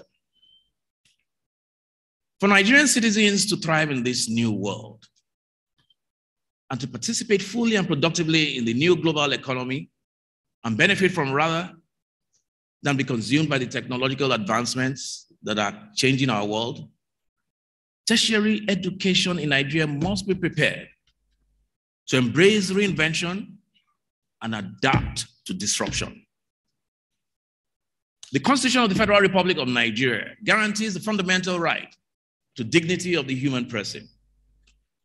In a digital age where socioeconomic participation is based on intellectual ability and access to information, a purposeful and well-rounded education is a fundamental human right because the individual's ability to participate fully in society depends almost entirely on the quality of education available to them. Now, I say human right, and sometimes I even elevate it to the status of fundamental human right. Because sometimes people make the mistake, and we're very prone to do this, all over the world, not just in Nigeria, that education is sometimes considered to be a privilege. Perhaps maybe it was at one time. But today, it is a non-negotiable fundamental human right. Unfortunately, it is still the case that the foundations of our education system are rooted in a different age and designed to meet the social, economic, and labor demands of a different societal and economic model. As the world has changed, which I stated earlier, we have not done enough in government, in academia, and in society to adjust our education and our skills. We need to adjust our skills acquisition system to meet these new realities. Now, how do we move from our present circumstances? What does this moment require of us? That is the ultimate question. Yes, we are where we are. But what does this moment require of us to leapfrog and to move together with the Community of Nations and the advanced world? For me, it requires first that we be honest about the scale of challenges that we face. I'm sure you've all heard people say honesty is the best policy. Honesty about the scale of the challenges we face and the realities of our present circumstances free us to engage in the sort of radical thinking and innovation that would have been considered taboo just a few years ago. Most national policy discussions of higher education focus on structure and financing. Understandably so. However, the essential issues of curriculum, teaching methods, assessment, and fairness that should engage our minds to be part of any reform proposition. Wholesale reviews of our curricula and teaching methods to situate our practices in the context of global labor needs to be the barest minimum. Now, this does not take away from the need to institute a program of aggressive and sustained investment in the physical infrastructure of classrooms and lecture halls and technology hardware and software to facilitate information exchange and innovation. Recently, very recently, and I think the Vice Chancellor alluded to this when he was making his remarks cum lecture. The world has had to cope with the unforeseen effects of the COVID-19 pandemic, and our education system has not been spared. A natural alteration of the 2020 academic calendar became imminent. I've been made to understand that the University of Lagos, under the leadership of the Vice Chancellor, Professor Toyin Ogudikwe, was the first public tertiary institution to adopt virtual learning in quick response to the disruption occasioned by the COVID-19 lockdown. This great institution conducted lectures, examinations, and even the post-UTME virtually. Free data was also made available to students. Hence, ICT rescued the academic calendar of our institution. Now, this is the kind of radical thinking and innovation needed in our citadels of learning. Tertiary institutions in Nigeria need to develop a new understanding of the changing nature of work and the future of employment, and allow this new understanding to inform the nature of instruction and the substance of the education they provide. Collaboration between our higher institutions and the organized private sector is vital in this regard, so that we can jointly rise to the demands of the moment.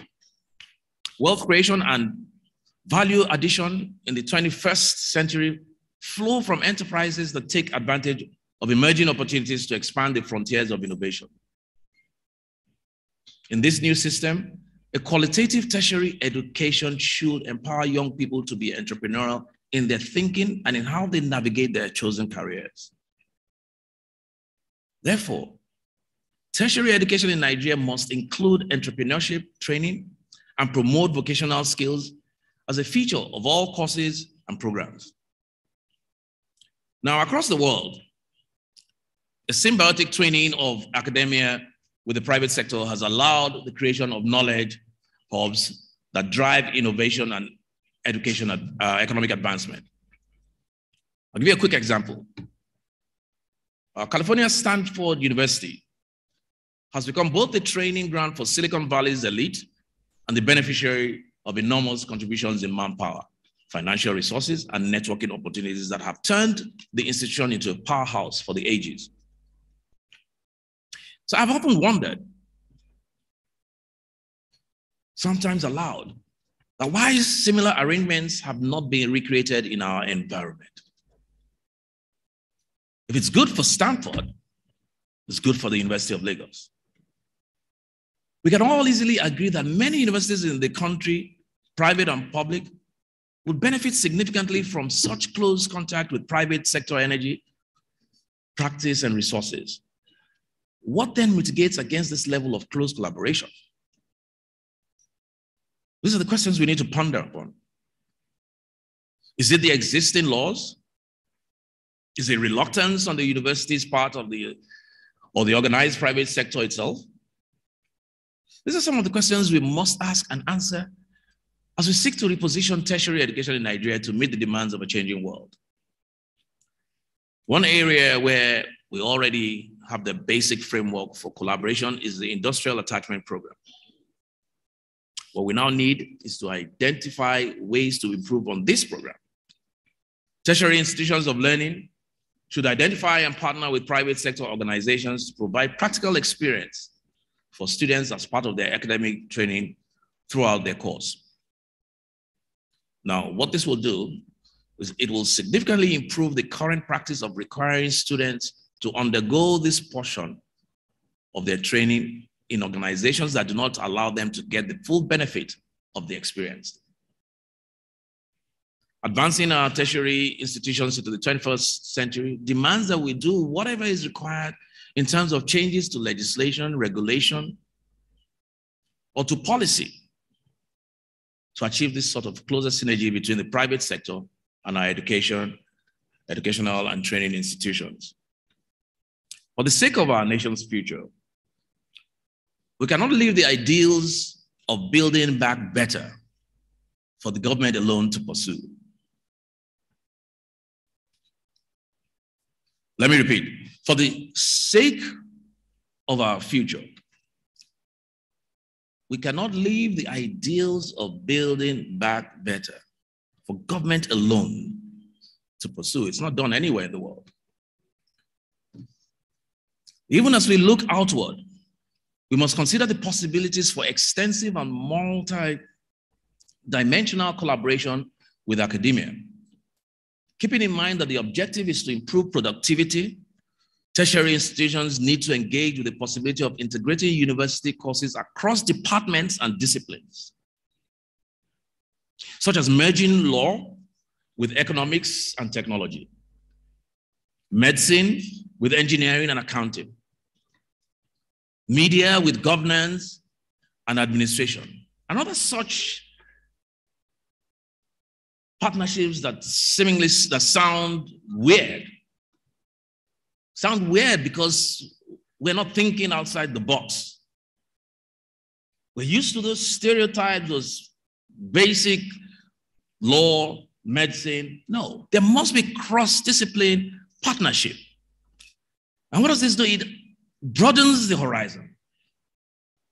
It expands the knowledge base of the student and prepares him for much flexibility and dexterity to do things that he would ordinarily not be able to do if he had been restricted into a straitjacket in one particular discipline.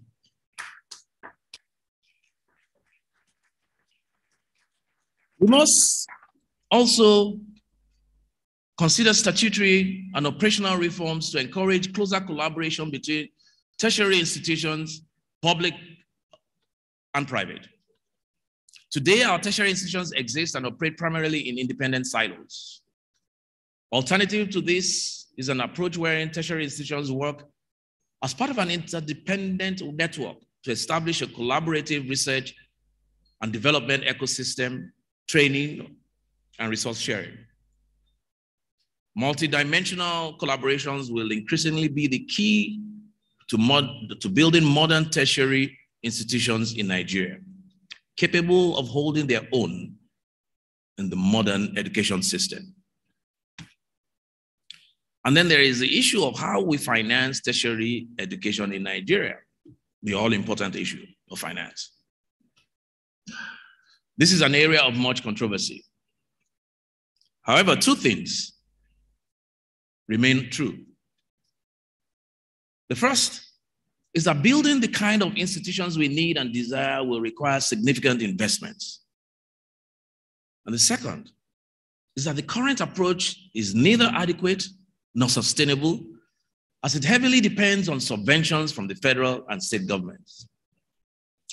Therefore, I believe that we must agree to use the instruments of policy and legislation to advance a new framework for funding tertiary education in our country.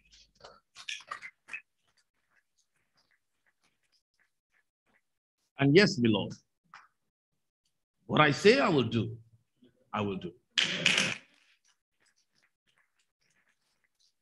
Ideally, this new system should provide funding for all students who qualify so that the burden of school fees and living expenses can be deferred and paid over a period of time.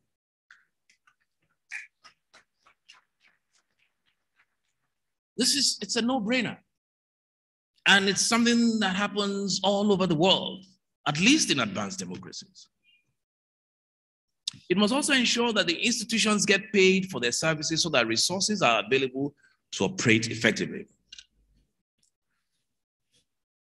Now, a little anecdote here. Something very dear to my heart. As a politician,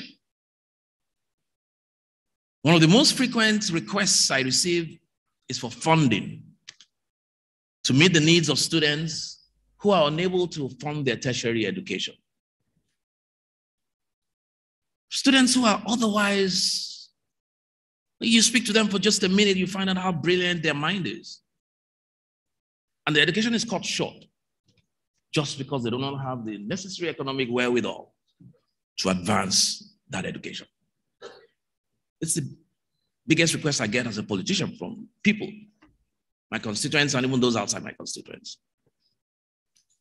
Now, this is an ongoing problem that puts us at a risk of losing some of the brightest young minds in our country. A well-structured student loan system is one way to do this. This already exists in many parts of the world, like I said earlier. And we can borrow from best practices to deliver a system that meets our unique needs. In the National Assembly, we're working on the Students' Loan Access to Higher Education Bill, which I sponsored.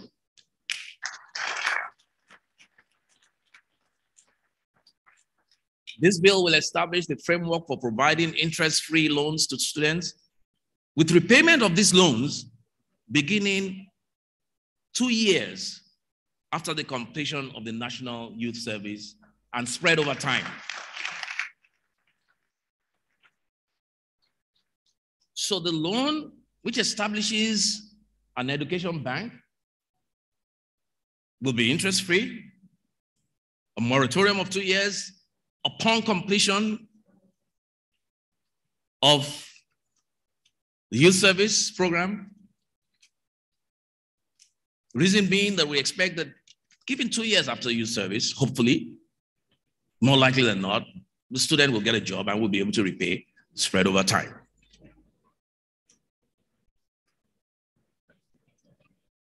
Now, we will continue that effort until we successfully design a system that addresses our concerns and meets our needs in our own unique way as a country.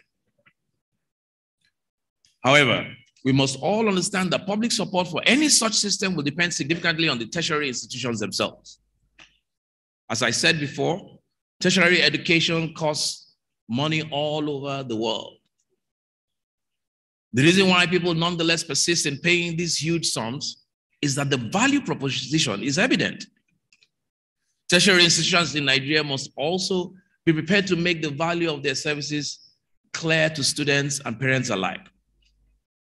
In a world where an undergraduate with technical computing skills can provide services to the global market from their bedroom and earn significant sums in exchange, a degree certificate by itself doesn't hold the same value it once did.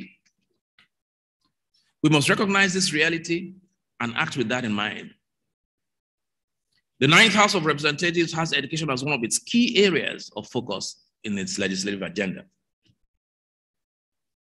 We term that legislative agenda our contract with Nigerians. And that was a deliberate choice of words. We termed it a contract with Nigerians so that we set the bar and place benchmarks and boxes besides everything we have said we will do. And so that at the end of our 4-year tenure, Nigerians can tick the boxes and determine whether we have done what we said we would do in that legislative agenda, which is a public document, by the way, and which is available to everyone. We intend to be held by that. We are, for instance, taking active steps to upgrade many of our public institutions, elevating some colleges of education to universities of education, amongst others. This has increased the employability and viability of research work in our country. Recently, the House intervened in the face-off between the federal government and the Academic Staff Union of universities to avert a strike action. That intervention also led to the recent approval of the University Transparency and Accountability Solution, UTAS, for the payment of lecturers in Nigerian universities. Ladies and gentlemen, I as a person, I have always been passionate about education. Education is the silver bullet that cuts through most of our national challenges. Now, people, there's a common phrase, there is no silver bullet. There is no silver bullet. But education is that silver bullet that cuts across through most of our national challenges. Think about it. We believe no child should be left behind or denied the opportunity to receive the freedom that a good education provides. As a legislator, I have put considerable emphasis on policies and interventions to improve education access and quality. As part of that effort, I have provided educational grants for selected students from my Surulere 1 federal constituency studying in public tertiary institutions. And of course, that includes the University of Lagos. I have worked to attract infrastructural development projects to tertiary institutions in Lagos State, including the free Wi-Fi facilities in 6 public tertiary institutions in Lagos State. A dedicated international students hostel here in the University of Lagos, as the Vice Chancellor mentioned, and amongst other such infrastructural development. As we depart this hall, I will proceed to the College of Medicine of this same University of Lagos for the foundation laying of a new medical outpatient center for the benefit of Luth, Idiaraba, and members of the public. Teachers and students are the greatest beneficiary of our educational intervention projects in my constituency. We have provided modern ICT centers in 12 schools, and we are still constructing more. Just as we are renovating many schools at primary and secondary levels, providing instructional materials for ease of learning and e-learning tablets and laptops for teachers and students in the constituency. And we will continue to do more in revamping our educational system. Sustainable reform cannot be imposed from the outside. For reform to be effective and for it to be long-lasting, it must come from within the institutions. More than financing and curriculum technology, more than teaching methods, there is a fundamental question of fairness that our higher institutions continue to contend with and must address before we can hope to have them participate fully and profitably in the global community of education and innovation. Let's talk about the very sensitive subject of sexual harassment. We have a problem with harassment and victimization in our higher institutions. We must call it what it is. And this is not a problem of a few bad eggs spoiling the whole bunch. No, it's not. It is a consequence of weak institutional mechanisms susceptible to egregious abuse by those for whom power is not a call to service, but an opportunity to take more than they are entitled to and sacrifice the future of others on the altar of their own base desires. We cannot aspire to build 21st century institutions capable of competing effectively in the global space when this issue remains a recurring cause for concern. And we will not solve this problem through occasional purges brought on by external denunciations in the press or on social media, but by reconsidering how tertiary institutions operate as a matter of course. So therefore, ladies and gentlemen, I propose that we adopt across the board a system of zero tolerance for individuals, students, or staff who are credibly accused of harassment, intimidation, and any infringements of individual autonomy. Let it be the role of the independent panels made up of persons of integrity and unquestionable authority to educate the credibility and interrogate the genuineness of complaints, taking only relevant variables into considerations, and after that, proposing a course of action to which the university must be bound. Our universities must be places of learning and innovation where people feel safe and where injustice in all its forms has no place. The summary of it all is very simple. Where we are is not where we ought to be. Moving from here requires a concerted and collaborative effort between government, our tertiary institutions, and stakeholders from the worlds of business and philanthropy to pursue new approaches. The country is faced with yet another election in 2023. Before the 2019 general elections, we amended the constitution of our republic to reduce age restrictions for elective offices so that more eligible young people can participate in the politics and governance of our country. Last year, I had hoped that as part of the Electoral Act Amendment Bill, we could effect the direct primary method as a procedure for nominating candidates by political parties. Direct primary elections give every registered member of a political party the right to choose the candidates to represent the party in elections. It is inclusive, not exclusive. Over time, this method has proved to be the most effective way of expanding citizen participation in the party nomination and leadership recruitment process. We are now in the process of sampling the diverse views on how to move forward with the Electoral Act Amendment Bill. And I expect that these and other issues will be resolved soon when we get back to the House this week. I also believe that the time has come for us to agree to review Section 131, subsection D of the 1999 Constitution to increase the minimum educational qualification for persons aspiring to political office in Nigeria.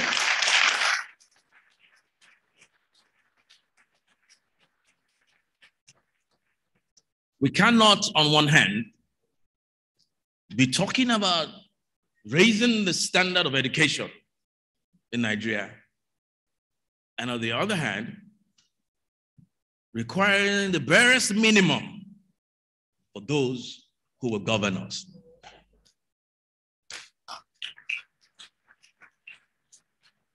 The Constitution, as it is today, requires a secondary school certificate or its equivalent as the minimum academic qualification for higher political office. This is the requirement for qualification to contest for governor, National Assembly, or president. Ladies and gentlemen, this provision is the product of a different time and reflects the reality of that time.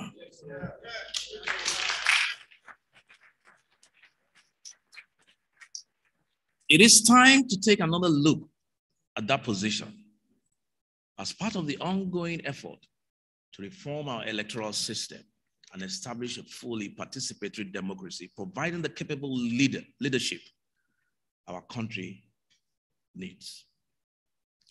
Let us lift our gaze from considerations of small things to focus on the pursuit and achievement of grand ambitions that lift us all and save the future.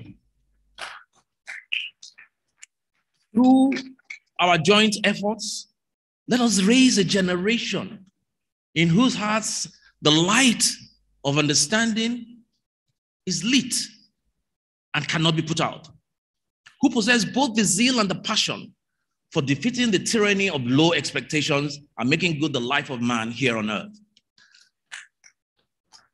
This convocation, first and foremost, honors the dedication and diligence of the graduates who have completed their course of study and will today be sent forth to go and make their way in this brave new world I congratulate you all, most certainly, on your achievement.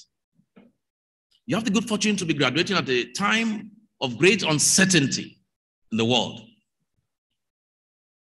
And many will ask, what is this guy talking about? How can he say that we have the good fortune to be graduating at a time of great uncertainty in the world? What's so good about that fortune? Well, this is a historic moment fraught with opportunity and peril, brought on by advancements in technology, accelerated globalization, and the reformation of the global economic and political order.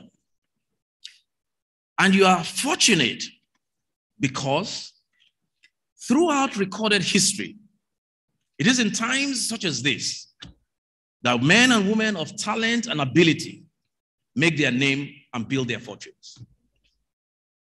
Check out the records. Check out your history. It is at times like this.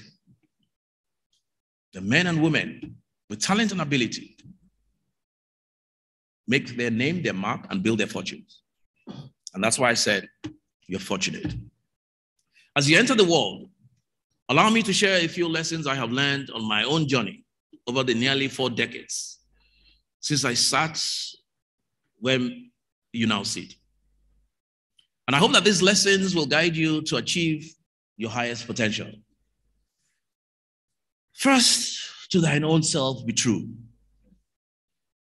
You will be called on to take tough decisions and make hard choices in your life's journey. What you do in those circumstances has to be based on an absolute conviction in your spirit. It is that conviction that will give you the courage to stand by the principles you hold dear, even when no one else does. To quote the late Steve Jobs, who we all know, don't let the noise of other opinions drown out your own inner voice. Let me repeat. Don't let the noise of others' opinions drown out your own inner voice. Following that, you must, as the words of John Wesley, now listen to me carefully, very carefully. Do all the good you can, by all the means you can, in all the ways you can, in all the places you can, at all the times you can, to all the people you can, as long as you ever can.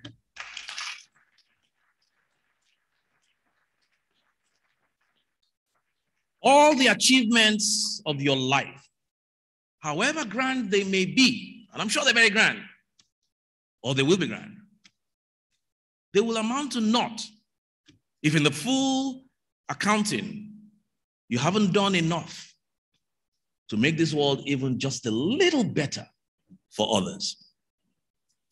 Let empathy and the kindness that flow from it be your legacy in this world. Education is the key to freedom.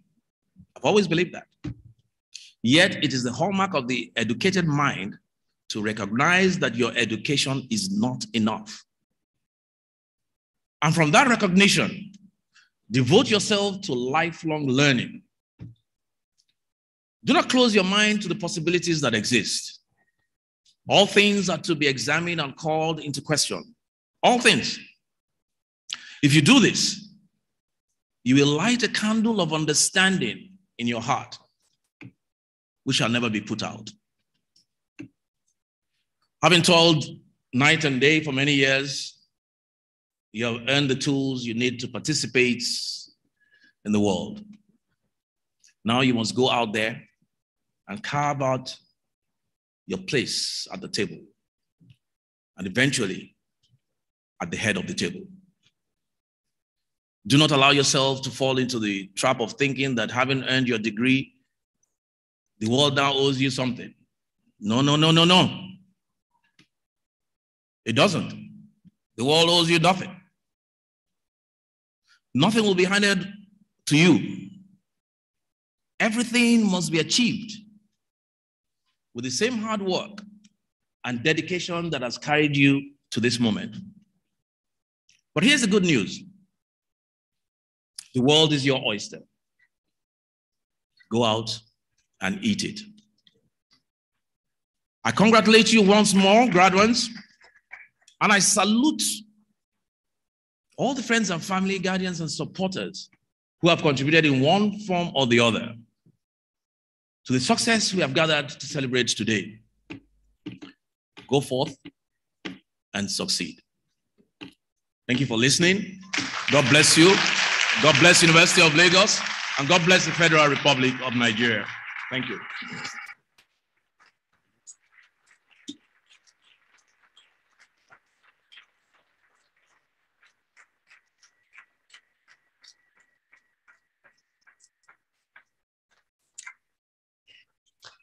Thank you very much, sir. Please let's be seated.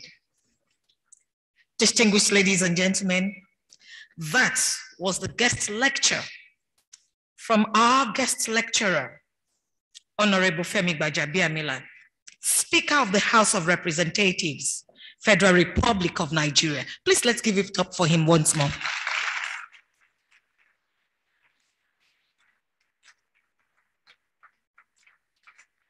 At this point, I'll call on the chairperson, the chairman, for our closing remarks.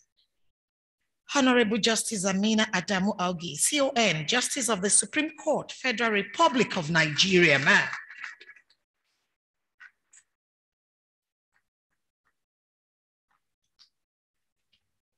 Okay, I'm back again to close. I was teasing him. I said, well, it looked like I knew what he was going to say, and I prepared the way for him to go and say it, and he said it, and he has publicly promised all of us that everything he said is going to work on. And we will hold him up to his promise, but I believe that he will do what he wants to say. Now, in closing remarks, I want to thank everybody, thank all of you. I know somebody is going to go say the vote of thanks, but I want all of us, those listening out there, those of us here, to realize, to hold on to that thought that what we do with ourselves, educating ourselves, making us ready to face what life has to come, is our personal choice. Nobody is forcing you. Nobody is going to say do or don't do. But when you do get yourself properly and soundly education, everything's like a vehicle that will take you to the highest point ever. If you don't get it ready and you're sitting down there, you'll never be able to get across the place. Now, I want to end by, I want to at least talk about, yesterday we had to go to a Thanksgiving event at Redeemed Church in Ajayi.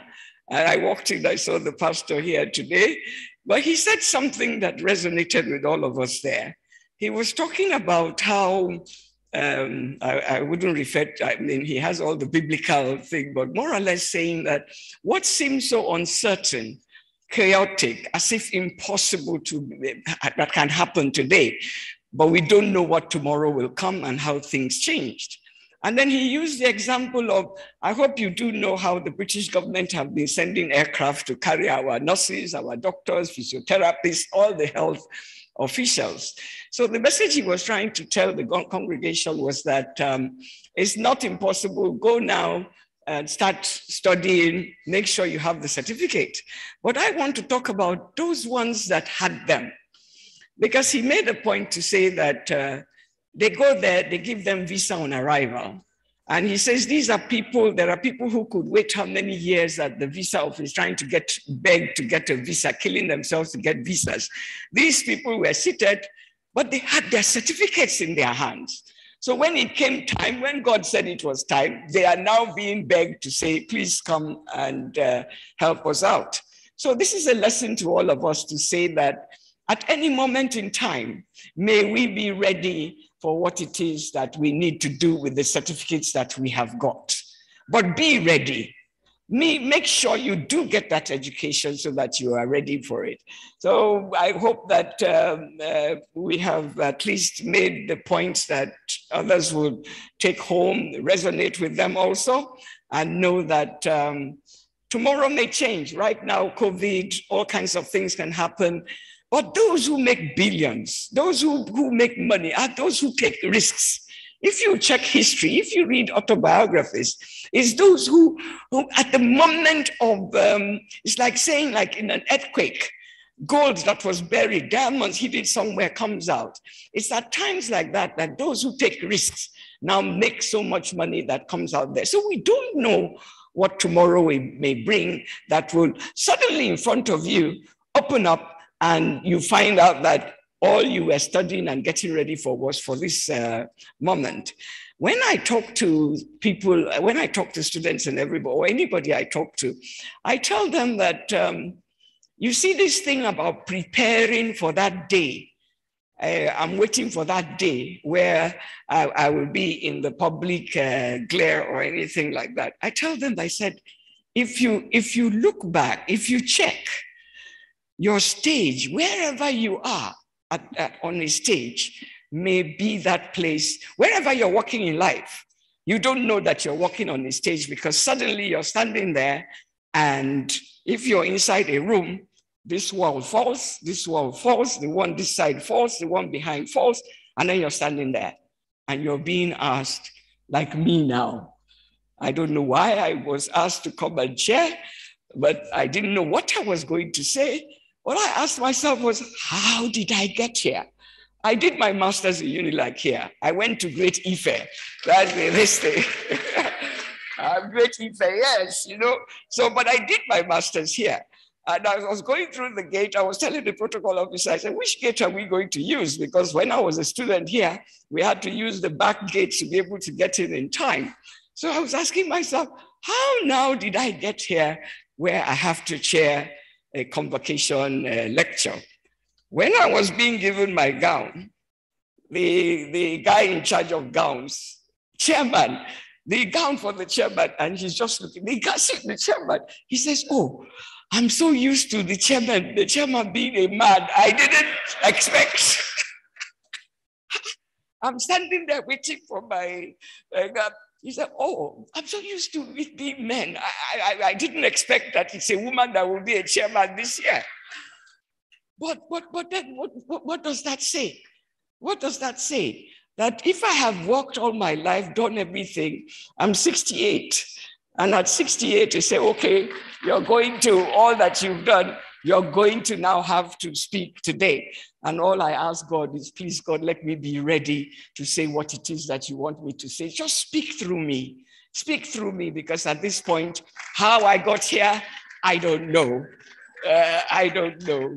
So please, please, please, let us take home that the students have to realize you have to teach your children, you have to talk to your students, you have to prepare them, primary school from everywhere. Education is your personal choice. It is for your future. As Justice Augie is standing here, may it be that one day I will be standing there. Not that you will just, you know, if we talk about planting seeds, and then some just grow a bit, wither away and die. Some actually take root and grow into huge trees. I don't want to be like a weed that will dry up tomorrow and be shredded. No, I want to be that tree that will grow, provide shade, provide fruit, provide everything until the day I say that I'm going. It's a choice. So if you choose to misuse your time in school, if you choose to do what you should, you know, the brilliance that you have, those who are hacking, those who are doing all these things, it's the same brain, and that's what the pastor said. It's the same brain that you're using. Instead of using it positively, you're now using it negatively. Turn it into something good that it will be spoken of you good, not that you end up, we send so many, well, I send so many people to prison. We sentence to death. When I tell people that the power in our hands, you know, you see judges and you're pushing them away. One day, your life, your property, your liberty, all I have to do is sign a pen. I sign a pen, I take your life, I take your property, and I take your everything. So, I mean, we have the power, but we're sitting down there. Do you want to be able to have that power tomorrow? Would you want to be able to change people's lives positively? Would you want to add value at whatever position in life that you are? Add value, not to poison the environment, not to poison everywhere, not to lead people astray, not to lead them to walk in evil ways. It's a choice, and it starts with what? A proper and sound education. So I wish you all the best. Thank you.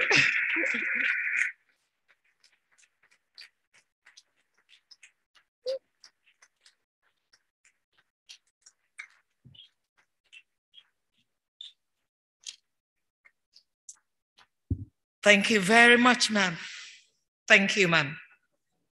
Distinguished ladies and gentlemen, in our usual way, we will be acknowledging the guest lecturer. And so permit me to call on our Pro-Chancellor, aided by our Vice-Chancellor, to do the presentation of gifts to our guest lecturer. And so I have the privilege to call our Pro-Chancellor, the Vice-Chancellor, and the guest speaker to please come so that they can do officially gifting. Please let's encourage them and give them a round of applause as they come.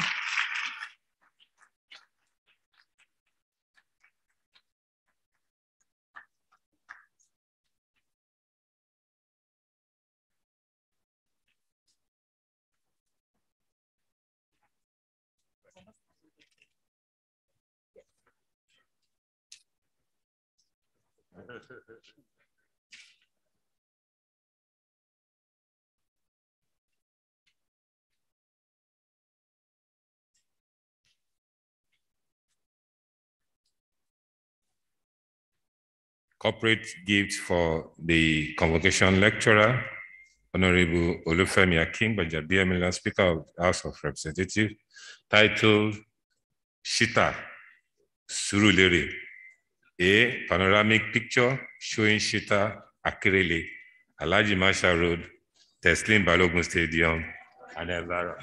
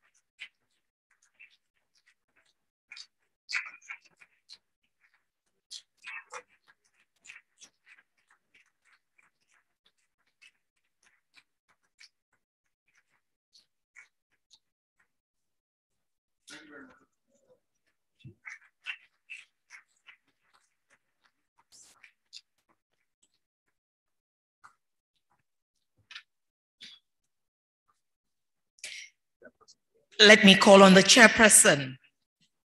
My Lord, ma. You better be careful the way you say, my Lord, so that she will not sign you out.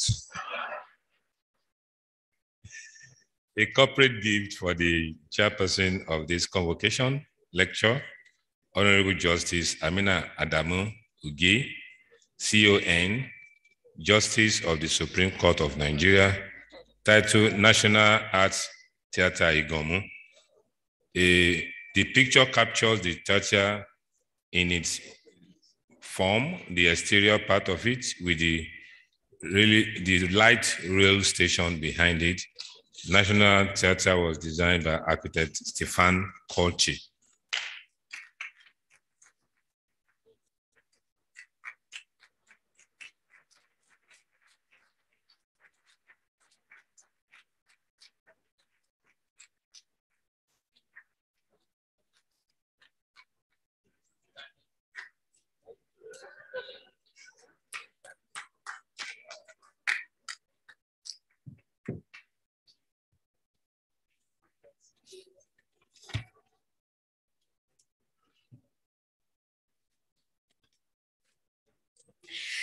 Thank you very much. Distinguished ladies and gentlemen, I'm sure it has been a beautiful day. And it is such a beautiful way to start our convocation ceremonies. Let me remind us once again that this is our 52nd convocation lecture, starting and kicking off the 52nd convocation ceremonies. We have quickly come to the end of the lecture, and let me call on the Registrar of University of Lagos, Aziz Oladejo Esquire, for the vote of thanks. Please let's give him a round of applause.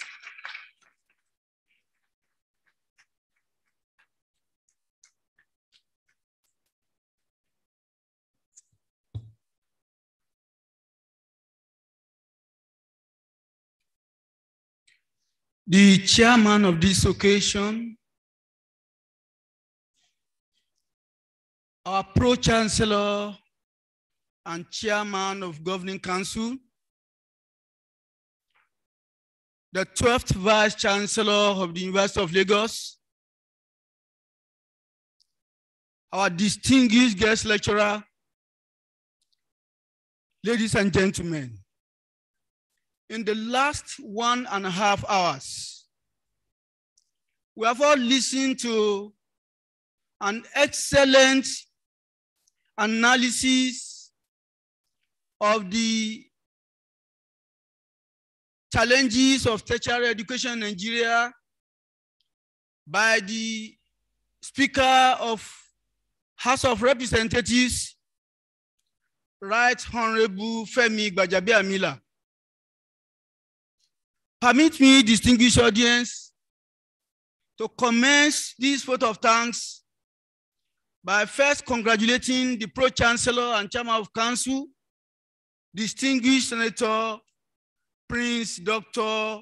Olanrewaju Tejiosho, and our amiable Vice Chancellor, Professor Oluwatoyin Temitayo Ogundipe, FAS, for painstakingly assisted this audience by going for the caliber of the guest lecturer of today and our amiable chairman.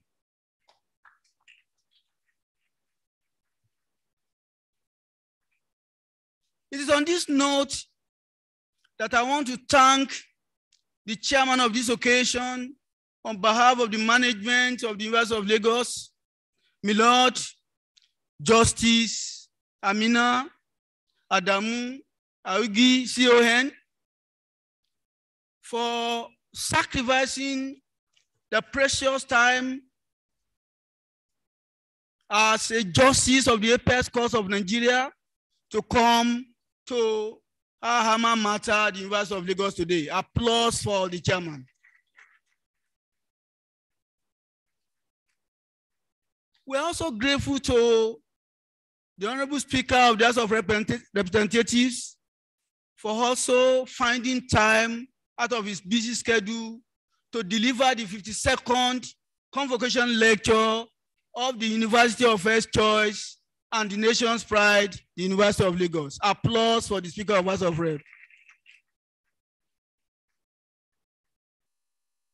The Speaker is here with so many dignitaries of the House of Representatives, too many to mention, but permit me, distinguished audience, to single out 2 of them for mentioning. First is the Chairman, House Committee on Tertiary Education and Services, Dr. Aminu Sulaiman. Thank you very much, sir, for coming. The Chairman, House Committee on Defense is also here with me. He's also here in this hall. Thank you very much, sir. Permit me also to acknowledge the contributions of members of management of the University of Lagos who have been supporting the Vice Chancellor in the past 4 years. Deputy Vice Chancellor, Academics and Research, Professor Oluwole Familoni, FAS, we thank you.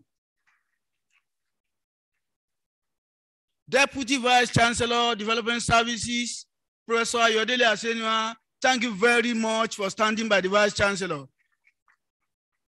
Deputy Vice Chancellor, Management Services, Professor Lucian Obinachukwu, we are very grateful to you. The boss of the university, Dr. Lalekan Lawal, thank you very much for making money available all the time. Our university librarian and the first person to be appointed a university professor in the University of Lagos, Professor Yetunde Zaid, we are so much grateful to you. In management also is the Provost College of Medicine, University of Lagos, Idiaraba, Professor David Adewale Oke. Thank you so much, sir. The Director of Academic Planning is also there in management, Professor Mukolola Olusakin. Thank you, ma, for supporting the Vice Chancellor. I also want to thank the Director of Quality Assurance and Servicom, Professor Grace Otinwa, for her efforts in management, in moving the University of Lagos forward. Since Saturday, members of the Governing Council of the University of Lagos have been meeting to deliberate on so many matters concerning staff welfare. Here in this hall, our federal government appointees of council, Dr. Amina Ahmed, we thank you for your support to our great university. Chief Tinadu Adindu, we thank you, sir, for your efforts. Comrade Mustafa Saliu, we also thank you, sir.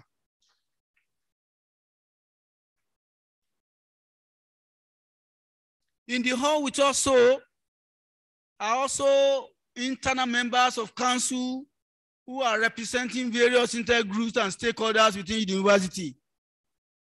Professor Bola Obo, we are grateful to you, ma. Professor Lukemi Odukoya, thank you very much.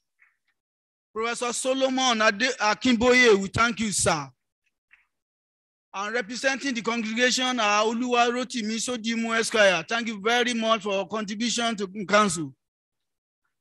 Again, Professor Owolabi Latif Kuye, we thank you. The former Deputy Governor of Lagos State is also here with us. We thank you very much, sir, for attending this occasion. And also the Deputy Governor of Ogun State, we are grateful to you.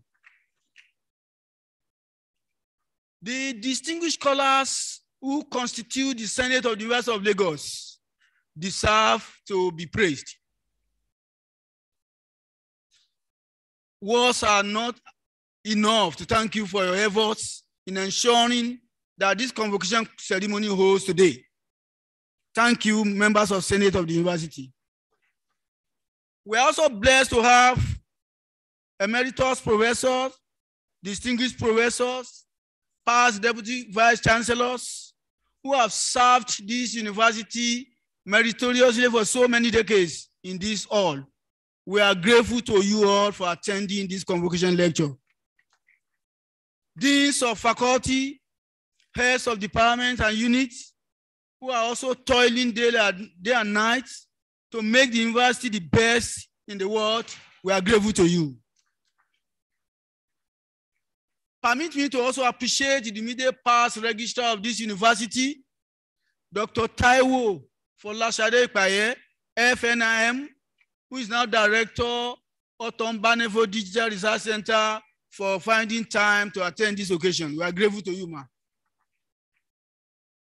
The chairman and members of the ceremonies committee of this university who have put this occasion together is led by Professor Mike Adebamowo of the Department of Architecture. We are grateful to you, sir.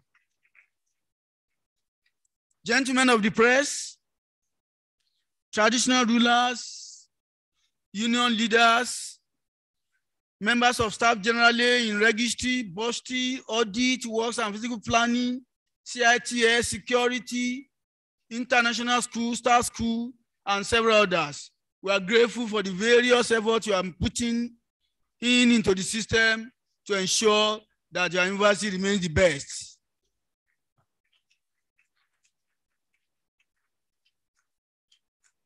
Do remember that this convocation ceremony will continue tomorrow and will last till Friday.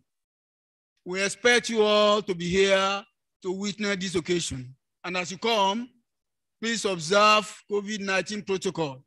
Ladies and gentlemen, I thank you all for coming and wish you the best. Thank you.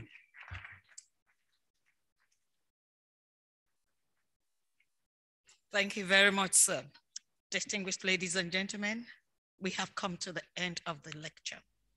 I will crave your indulgence that after we take the closing prayers, we'll take the university anthem, followed by the national anthem. And you will please allow the people on the podium to process out before we follow them. Thank you very much. Professor Musa will please come to give us the closing prayer, sir.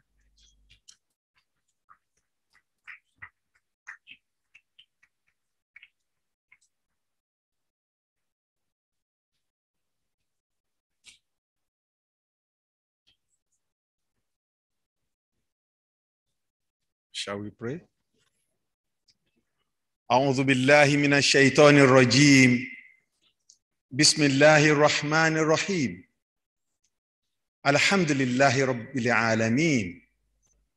ربنا ظلمنا أنفسنا وإن لم تغفر لنا وترحمنا لنكونن من الخاسرين.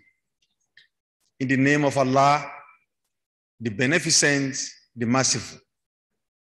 We thank Allah, the all-knowing, the most wise. We thank you for the blessings you have bestowed on this nation. We thank you for your numerous mercies on this university. We thank you for these convocation ceremonies that are successfully commenced. Oh Allah, we thank you that as we start this ceremony, you will stay with us throughout. Grant us honor, grant us success, grant us victory. We thank you for the lecture delivered by Honorable Abdulhakim Gbajabiamila. It's an asset to this nation. It's also an asset to the University of Lagos. Oh Allah, continue to inspire him. He has more to offer. Grant him the wherewithal to be able to do more for this university and for this country. As we leave here to come back tomorrow, continue to be our nourisher and sustainer. Subhana rabbika rabbil izzati amma yasifun wa salamun ala mursalin walhamdulillahi rabbil alamin.